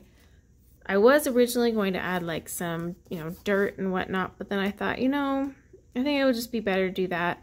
And then it picks up a lot of those odds and ends that make no sense, like these vines that just go into nowhere land. So that is what we're going to do. So let me grab some clips and we will get started. Okay, so I have clipped, let me see if I can, I have clipped down here in the corner and up here, pulling it as tight as I can. It's still a little loose, but I also have my heat tool, my Ranger Heat It. It's basically a lot like a hairdryer. That's what it reminds me of. But I'll be using that to help dry my page. I do recommend doing that if you can, because we don't have anything wax-based, so it's okay to get it, a little warm, and then that way it'll dry faster. So just something to consider. Okay, so we're just going to put our colors, our 4 colors, at random. So you can do this however you want as well. Like, you don't really need to mimic everything I do here, but just remember to keep a very light pressure as you're putting the colors down. If you put too much pressure, it's going to leave those lines. In fact, I'll do this like bottom side over here, and then we'll take a little break and finish the rest off camera, because really it's the same old same. So right now I'm grabbing another color.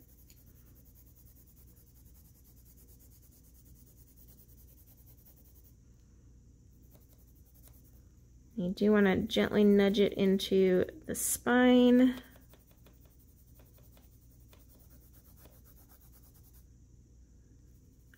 And see, I'm getting in between the grasses. Again, just at random. Like, really don't think about it. If you think about it, it's gonna look like you thought about it. Another color.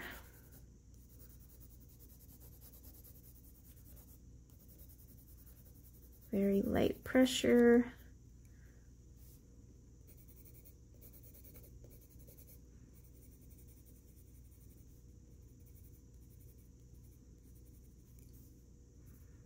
And if there's really tiny spaces, don't worry, you'll have water on your brush. It will get in there, or paint on your brush, I'm sorry. Obviously there's water on your brush.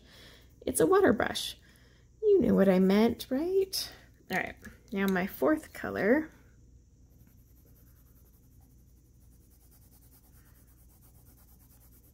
This one's more brown because this is the olive green yellowish.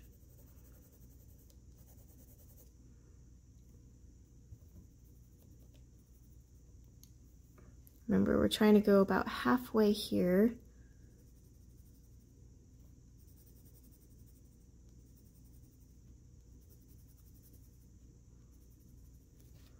Just grab another color. Like, seriously, just grab your colors at random.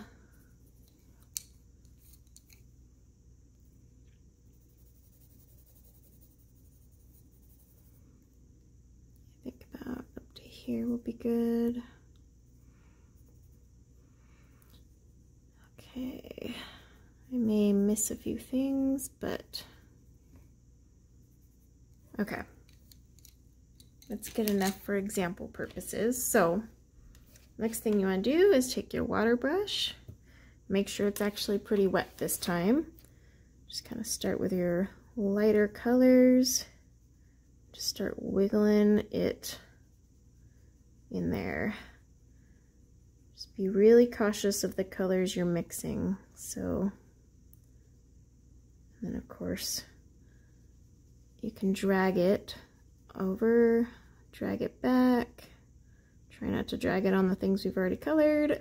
That's the biggest thing. Okay. Getting.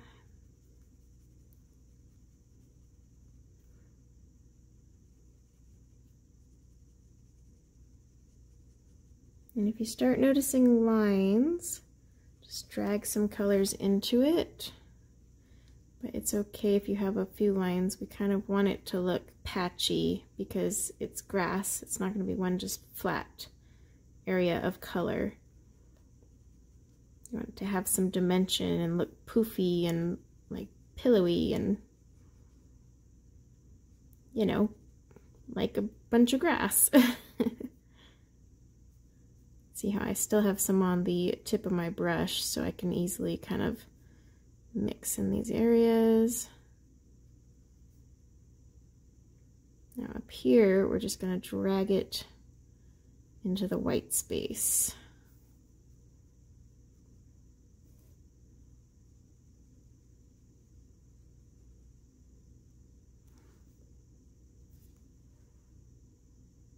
Should have started on this side.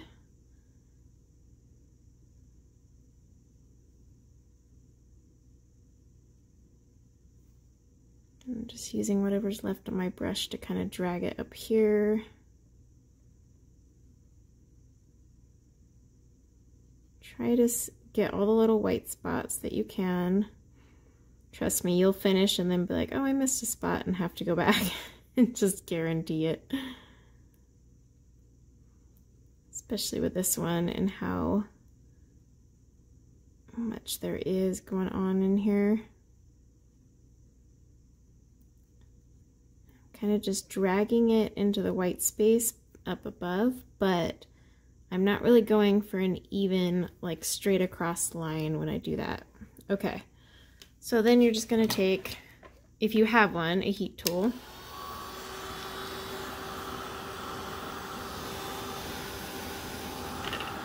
And just dry that thing. This will help it from buckling as much. It's still going to buckle because this isn't watercolor paper, but it won't buckle as much. And that bad boy is dry. This thing gets super hot, by the way. Just keep that in mind. Dry. So I am going to just keep doing that down here at the bottom. So again, I'm just going to mix those colors. So as you can see here, I'm going to mix those colors all the way through on this side. And again, just see how here at the top, it's very lightly fading out through the grass at our halfway point. Some's high up here, some is only faded to here. So like you see how it's not even. We want that because then we're gonna have our blue come and merge down in here with this. We just don't want a straight line across. So that's why I say rely on your brush. Oopsie, I even missed a spot here. Rely on your brush to kind of drag into the white spaces and then just pull that color out. This is a good technique once you start learning more advanced blending, because once you have a ton of colors, you want to learn how to hide your lines. But yeah, I'm just going to keep doing that for the rest of this, and then when I come back, we'll tackle the sky, and then I think part 4 will just be embellishments. Basically just a white gel pen and maybe some stickles. I don't know. We'll see. It depends on what I'm feeling. So I will catch you guys when I finish my grass and when you finish yours.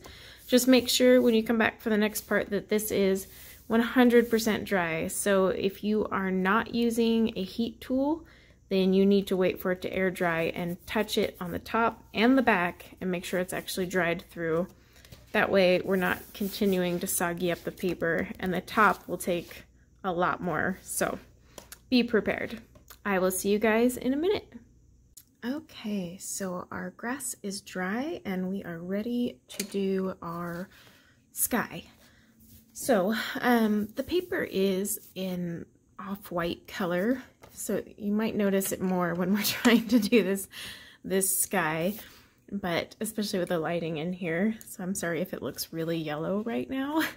You know, trying to get this all situated in my new area, but I am going to move my paper up so that we are blocking off this part. You always want paper behind any page you're working on. Then I am going to clip it again. I usually just pull the paper really tight and then clip it down. Do that here too at the bottom. Okay, so for our sky, we are just going to use our blues, and I think I might add in some pink, maybe. I don't know. Let's see how the blue looks first. It might look just fine. So we're just going to use the same blues we were using in her wings, which is the Cobalt Turquoise and Light Cobalt Turquoise. Let's see. It's kind of going to be the same thing as we did with the ground down here. Oops, gotta really move that book. We're just going to put the color down, not a ton of thought behind it, and then we're just going to make sure our brush is really wet so that when we mix them all together, you don't get any lines. Now, the one thing is we are bringing this color down into our green. So look to see where your green kind of ends and have your colors end just a little bit above so there's white space in between. That way we can drag the color gently down in there versus having it very saturated when it comes down. So I'll show you what I mean, because I will probably start on this side, color all the way down, and then, you know, we'll pause it and everybody can finish the other side, and then we'll come back when it's all dry. So I'm going to start with my light Cobalt Turquoise, and I'm going to just kind of notice how I'm holding it way back here so that I use a light pressure. That'll help you, especially if you're more heavy-handed like I am. I just naturally want to smash pencils on the page. This will help you not get lines with these Albrecht Durers. I'm just gonna put this down, and we'll do some up here too. Usually when I do like the sky with these kind of pencils, I like to almost zigzag it, kind of like a galaxy effect. You definitely don't want to like color block it. You don't want just like straight lines across. It should be nice and sloppy-ish so that when we wet it all together, it looks, I don't know, cohesive, I guess is the word. All right, take the darker blue, which is just Cobalt Turquoise. Start randomly placing that. Don't worry if it overlaps a little bit too, that's fine. I mean, it's all going to be mixed in together. I do want it a teensy bit darker down here, and that's just because, you know, we're kind of coming out of all this grass. Okay. See, now I have some green here, so I'm just going to leave a white space there. Same thing, I'm going to leave a white space there.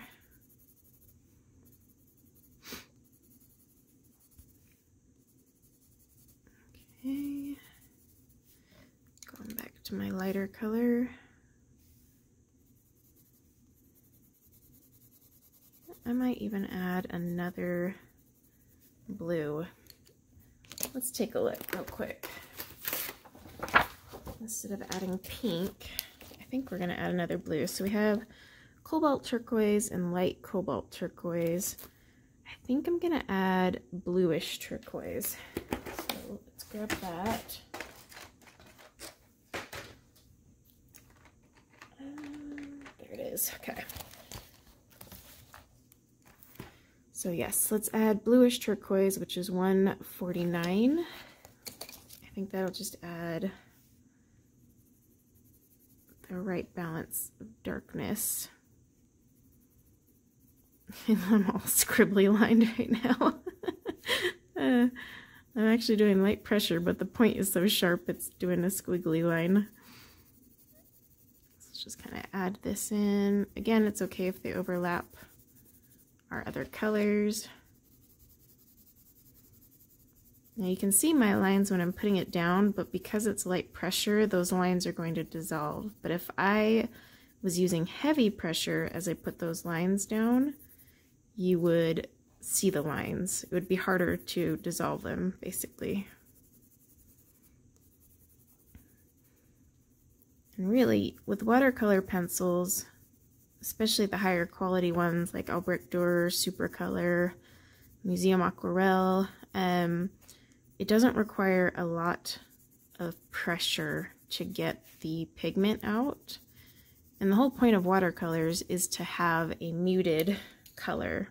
I'm just going back to my Cobalt Turquoise.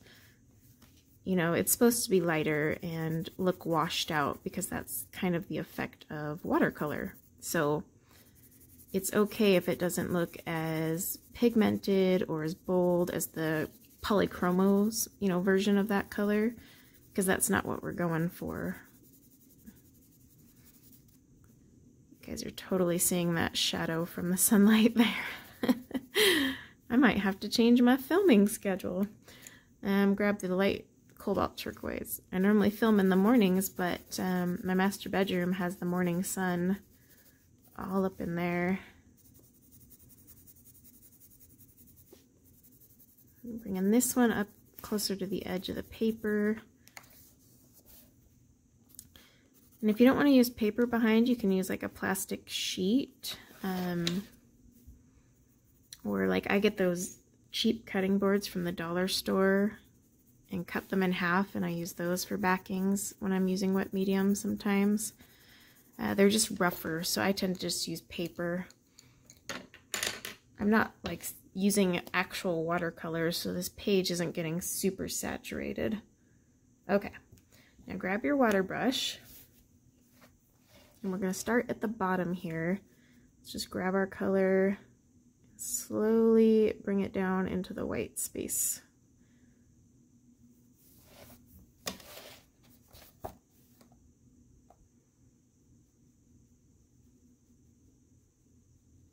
I want the greens and blues to meet one another. Just grab that color. And we can always go back and pull some off the tip and add more once it's dry. There is a total green thing I missed right there. I'm going to take a little bit off of my Cobalt Turquoise here. Just add a little bit more color. We're just going to cover that up and pretend it doesn't exist.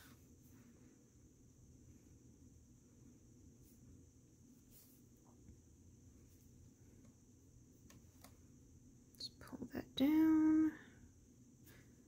And I'm just going to get that wet so it's not as bold.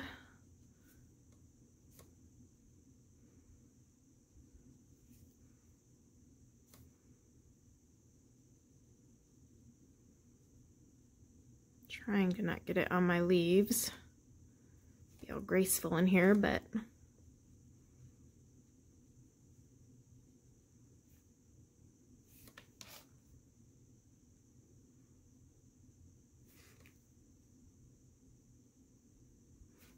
just get that one a little more wet and pull some of that color off.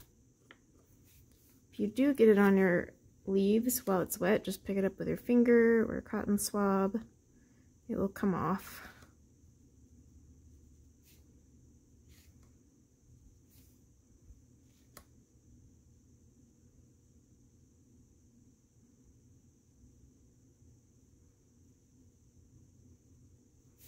Okay. Then we have some over here. All right. And then now we can just start mixing up our sky. And you can always take what's left on your brush and add it back into the white space, because it will stay on your water brush. Just remember, we're in a big space here, so you want your brush pretty wet for this stage. That way we can keep moving it around, getting any lines and transitions out.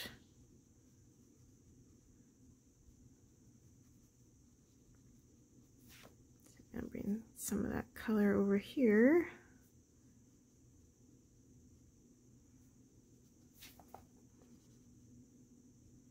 And just kind of have to wiggle it into the spine.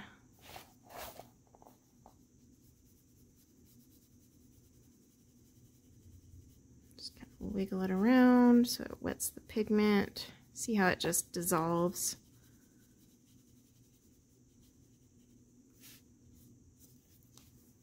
Use my finger like an eraser.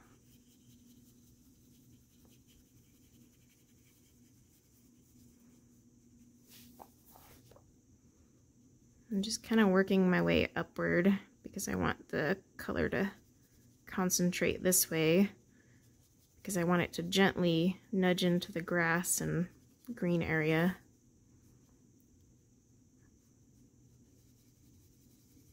Just use the circular motions, almost like you're buffing the color out. It also gives that pillowy look. Now you'll notice your brush is getting too dry once you start seeing transition lines, and that's when you want to wet your brush again. If you're using a normal watercolor brush, just dip it in your water. If you're using one of these, just, you know, squeeze it off onto your rag. And then, like I'm gonna do right now,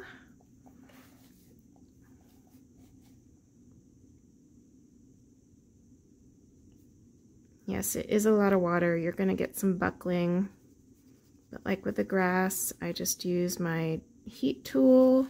You could seriously use a hairdryer. But if you have like embossing and you have an embossing tool, you can use that. But just remember, an embossing tool gets really, really hot compared to like a hairdryer or a heat tool. So keep that in mind anytime you're using that to dry a page. It is more targeted though, like it's not fanning out because the heat's just right there in front of it, but like say you're using that to dry a water medium right next to your Prismacolor. Prismacolor melts very easily, trust me, been there, done that, and it was a big oopsie. So did not look pretty. It pretty much melts like a crayon would under heat, so just keep in mind anytime you're using a heat tool of any source, what you're using to heat, but also what medium is next to what you're heating, because that is quite important. Because you might be drying watercolor, but you might have watercolor next to a medium that melts, and it can get ugly real fast. Now, if it's just all watercolor, you're fine. I can't remember when I did that. It was a long time ago, but I was making a watercolor background. I was like, you know what? I'm just going to use a hairdryer, because at the time I didn't have a, you know, nifty little heat tool. And I was like, I'm going to just dry this so it doesn't buckle as much and it dries quicker so that I can keep going. And my Prismacolor was right next to it. It melted. Like, it straight up got all warm and gooey, and maybe one day I'll do a demonstration and show you guys. I mean, you can do it yourself. Just grab some Prismacolor, put them on a page, and heat them up, and just watch what happens. They get really shiny and slippery, and your colors, like if you have little defined lines, yeah, those go away. Especially if you have lots of layers or you are heavy-handed and you put a thick amount down, it just straight up melts like butter. Alright, I'm going to heat this up.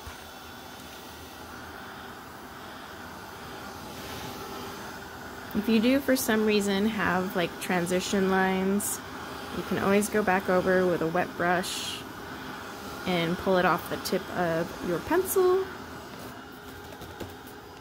or you can put more pencil down. Like, see, I have a line here. I'll just put more pencil down. Sometimes you can just reactivate and wiggle it around, but I'll probably just put more pencil down and fix it. But see, as you can see, it's just a really soft background, and hopefully it's showing up on camera. Maybe if I zoom in, you guys can see it better. But it's a very soft blue, and that's what we want. We want it kind of washed out. So go ahead and keep going on the rest of the sky using those same three colors, which are the Cobalt Turquoise, the light Cobalt Turquoise, and Bluish Turquoise. Let me zoom me back out.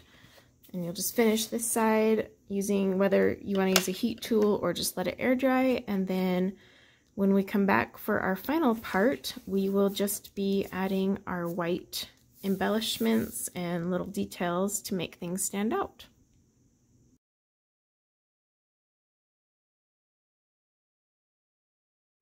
Okay, welcome to the final part of the color along. Everything should be dry, and because I used my heat tool, I actually don't have a lot of buckling. It's kind of a combination of pinning it down with the clips and the heat tool. So now is the time just to add some embellishments. This will be as long or as short as you want it to be.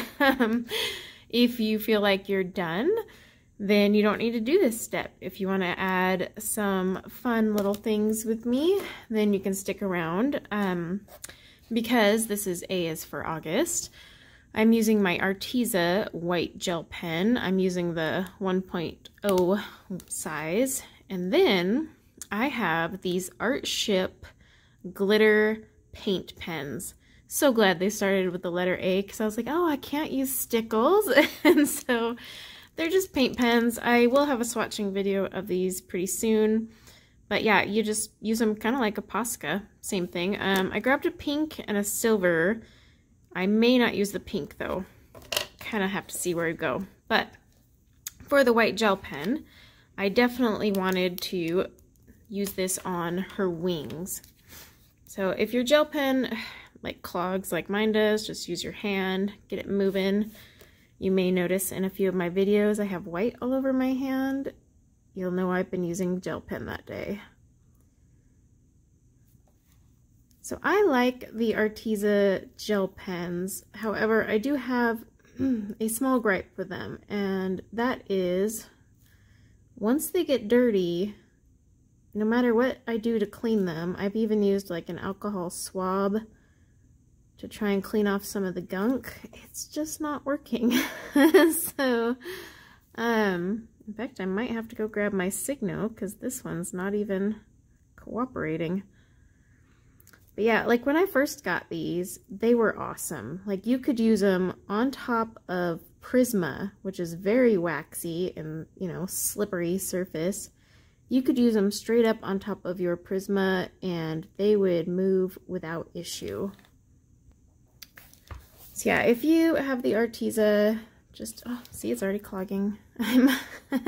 I'm trying to use my A is for August, but I might actually have to just grab my Signo and say sorry. But let's see if we can make this one work. I'm using the 1.0 because the lines are really thick here, so I wanted to cover them all up. You'll notice I'm kind of wiggling it back and forth, and that's because if I move it just in a straight line, it won't, it skips, because like I said, it's clogged. See, that just looks patchy. Ah! I might have to keep going back over it once it dries. Yeah, I really liked these when I first got them because they were so great at covering everything up. Better than a Posca, because, you know, Posca sometimes takes a couple layers. And so I was so excited because this was a gel pen that worked on top of any pencil medium at the time. And then, yeah, they just kind of clogged up on me. And a lot of people have experienced that, and, you know, I'd watched a few videos and people are like, well, you just clean it and it fixes it. I've cleaned mine and it's not, but it could be maybe I used them more on extra waxy surfaces, because I did predominantly use these on top of my Prismacolors, so it could have a ton of wax build up in there. I don't know. But funny thing is, I would still rebuy them. Like, I almost want to buy a brand new set and try again, and like maybe this time like clean it almost every other time I use it and see if that prevents it from doing this, because it was awesome to not have to spray a workable fixative. Because that's the worst. You're like ready to just finish the page, but no, you got to go spray it, wait for it to dry, and then do all your white embellishments. Because my Signo, I have Signo and Jelly Roll and some no-name brand, and all of them are really rough to get to work on top of the waxy finish of a Prisma. Like, they'll work, but you're sitting there fighting them, so it's easier to just spray down a workable fixative and then it grips right on.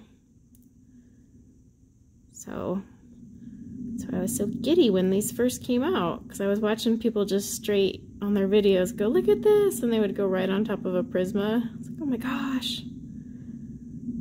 But yeah, these are just, once they get gunked up, there's no coming back, I guess. This might take a while. I really wanted to use like glossy accents. I guess I technically could use glossy accents because part of the name, accents, is with an A. And I wanted to use my Mod Podge Extreme Glitter because it is so cool on fairy wings. But that'll have to wait for the right month. Other things you can use for glitter, you can use like the Jelly Roll Stardust glaze. So they have one that's like a glitter glaze pen, and then you can also just use the Jelly Roll glaze, which is a lot like glossy accents, except it's in pen form. And I like to use the glaze pen if I have like a really small area I'm trying to get into. Makes it easier than using the glossy accents.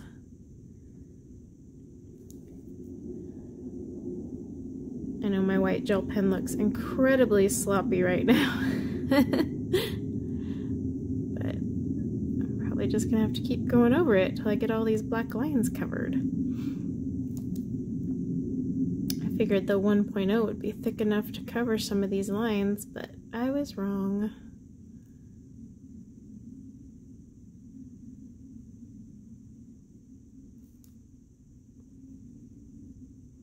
Oops.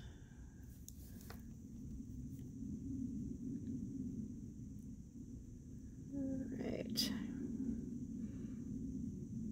I said this would be the short part, and here we are, like 5 minutes of white gel pen. So I might, you know what, I think to save all of your sanity, I might just pause this, keep going about this, and then I will come back once I've got this all filled in and we'll pick up where we left off. Okay, so I sat there playing with my wings for a little while. Hopefully that's good enough. I might end up doing more, I don't know. That Arteza gel pen was really not wanting to work. I might even go break out my Apple Barrel acrylic paints at this point, because it does start with A.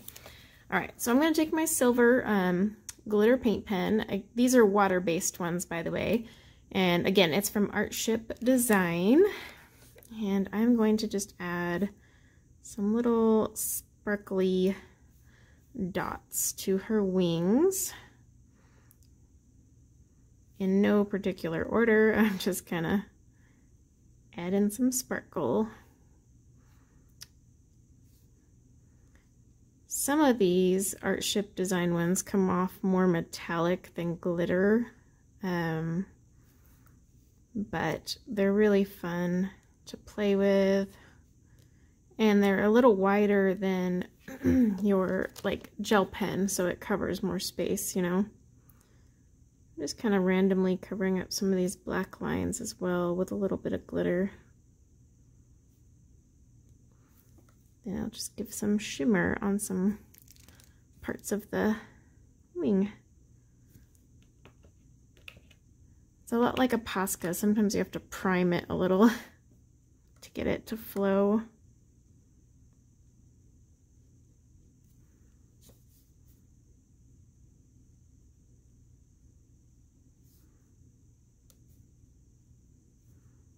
Yeah, at this point I'm just kind of randomly adding lines and dots. That way when it catches the light, there will be little, you know, shimmers here and there.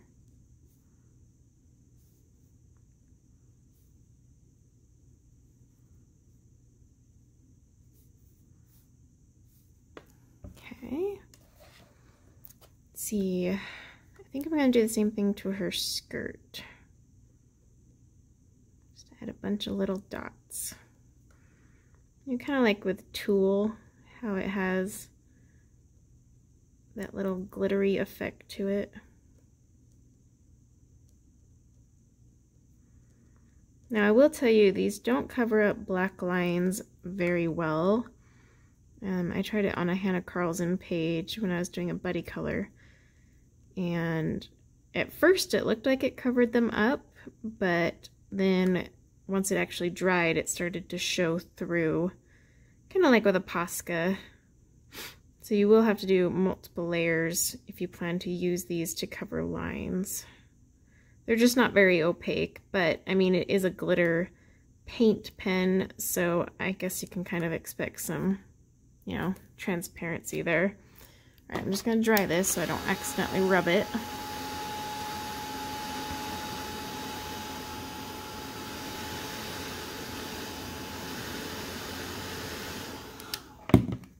Okay. Let's see, so like if you hold it, well, I don't have good light in here anymore, but hopefully the sparkle shows. It's gonna be one thing I gotta learn to practice with. Okay, so I think up here in the sky, I want to just make little flowy white dots, kind of like as if, you know, white pollen was floating off the flowers almost.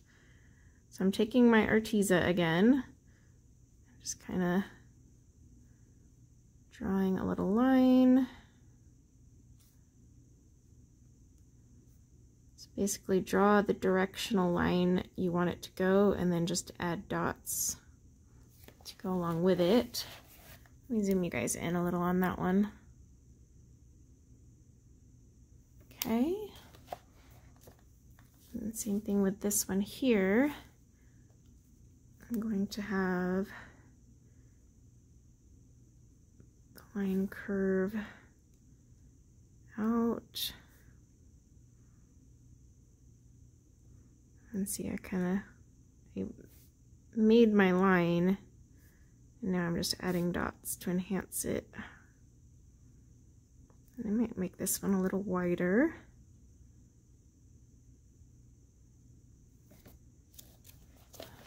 Hopefully the dots are showing for you guys. Okay, and then let's do this one down here. Actually, let's go over to this one at the bottom. So same thing, I'm gonna have this one come across the grass and loop back up. I'm just gonna add dots.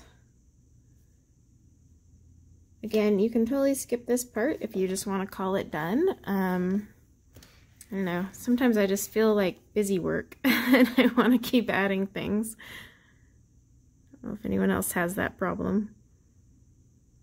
Trust me, I believe less is more, but I just can't. I can preach it, but I can't do it.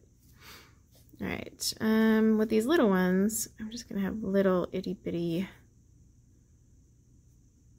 white pollen puffs. We'll call them pollen puffs. This one's kind of awkward. I'm trying to work this direction so my hand doesn't accidentally go over it. Okay, got this one, little one down here. Going to have this one curl this way. Now if you're not, you know, say you're watching this way after A is for August, or you're not participating, you could totally do this with stickles and it would be even cuter. I'm just trying to stick to my A is for August as best I can. I'll make that one a little longer. Of course, the jets are flying by. Wouldn't be my channel without some jets. I'm actually going to have this land on her hair. There, okay. Let's get this flower up here.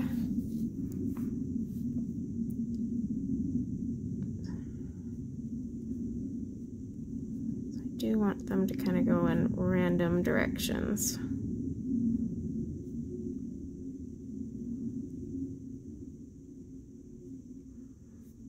You can do this with anything. You can do it with a sparkly glitter gel pen too. Like if you have the Stardust ones, they have like that white glitter. Oops. You can skip this step entirely. Totally up to you. And go this way.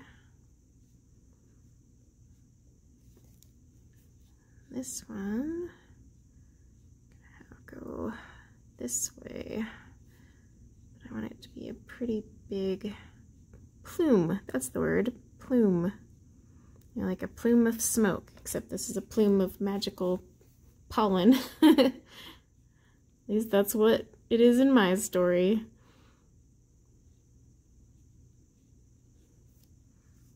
Okay, I got this one down here.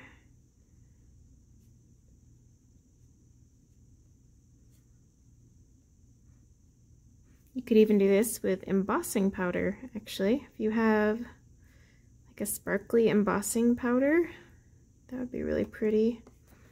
And like a little dotted stamp or even a star stamp, honestly, could pull this off. Okay, we got this flower right here too. This one, I'm going to have overlap the big one.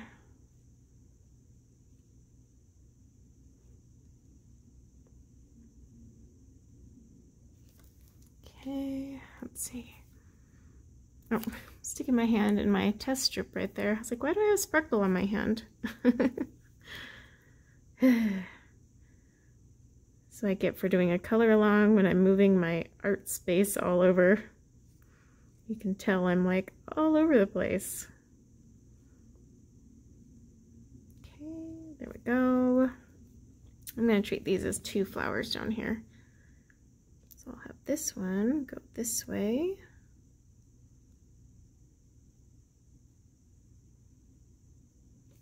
And I'll have this one go this way. And it may not show as much on camera as it does in person, but you definitely have little sparkle. I don't want to say sparkle because they're not sparkly, but little white dots. All right, I think let's zoom you guys out so you can see the whole picture. Let me remove the ugly clips so we can just see the whole thing in its glory. There we go. All right. And we are done. We have our, what's the title of this one? A Friendly Encounter is the name of this page. So hopefully you guys enjoyed this color along. It was fun for me, and I hope you guys like the format. So let me know in the comments below what you think about how I presented this one. Like I said, I was trying to combine the best of both worlds when it came to color along requests. But yeah, guys, I hope you enjoyed this. I hope it gave you kind of an idea of how to use your Albrecht Durers, and hopefully the sparkle shows, but it probably won't. But maybe when I get to another month that isn't A, I'll come back and add more sparkle and not break my rules. But thank you guys so much for hanging out with me for this color along, and I hope you have a wonderful rest of your day. And then until next time, take care.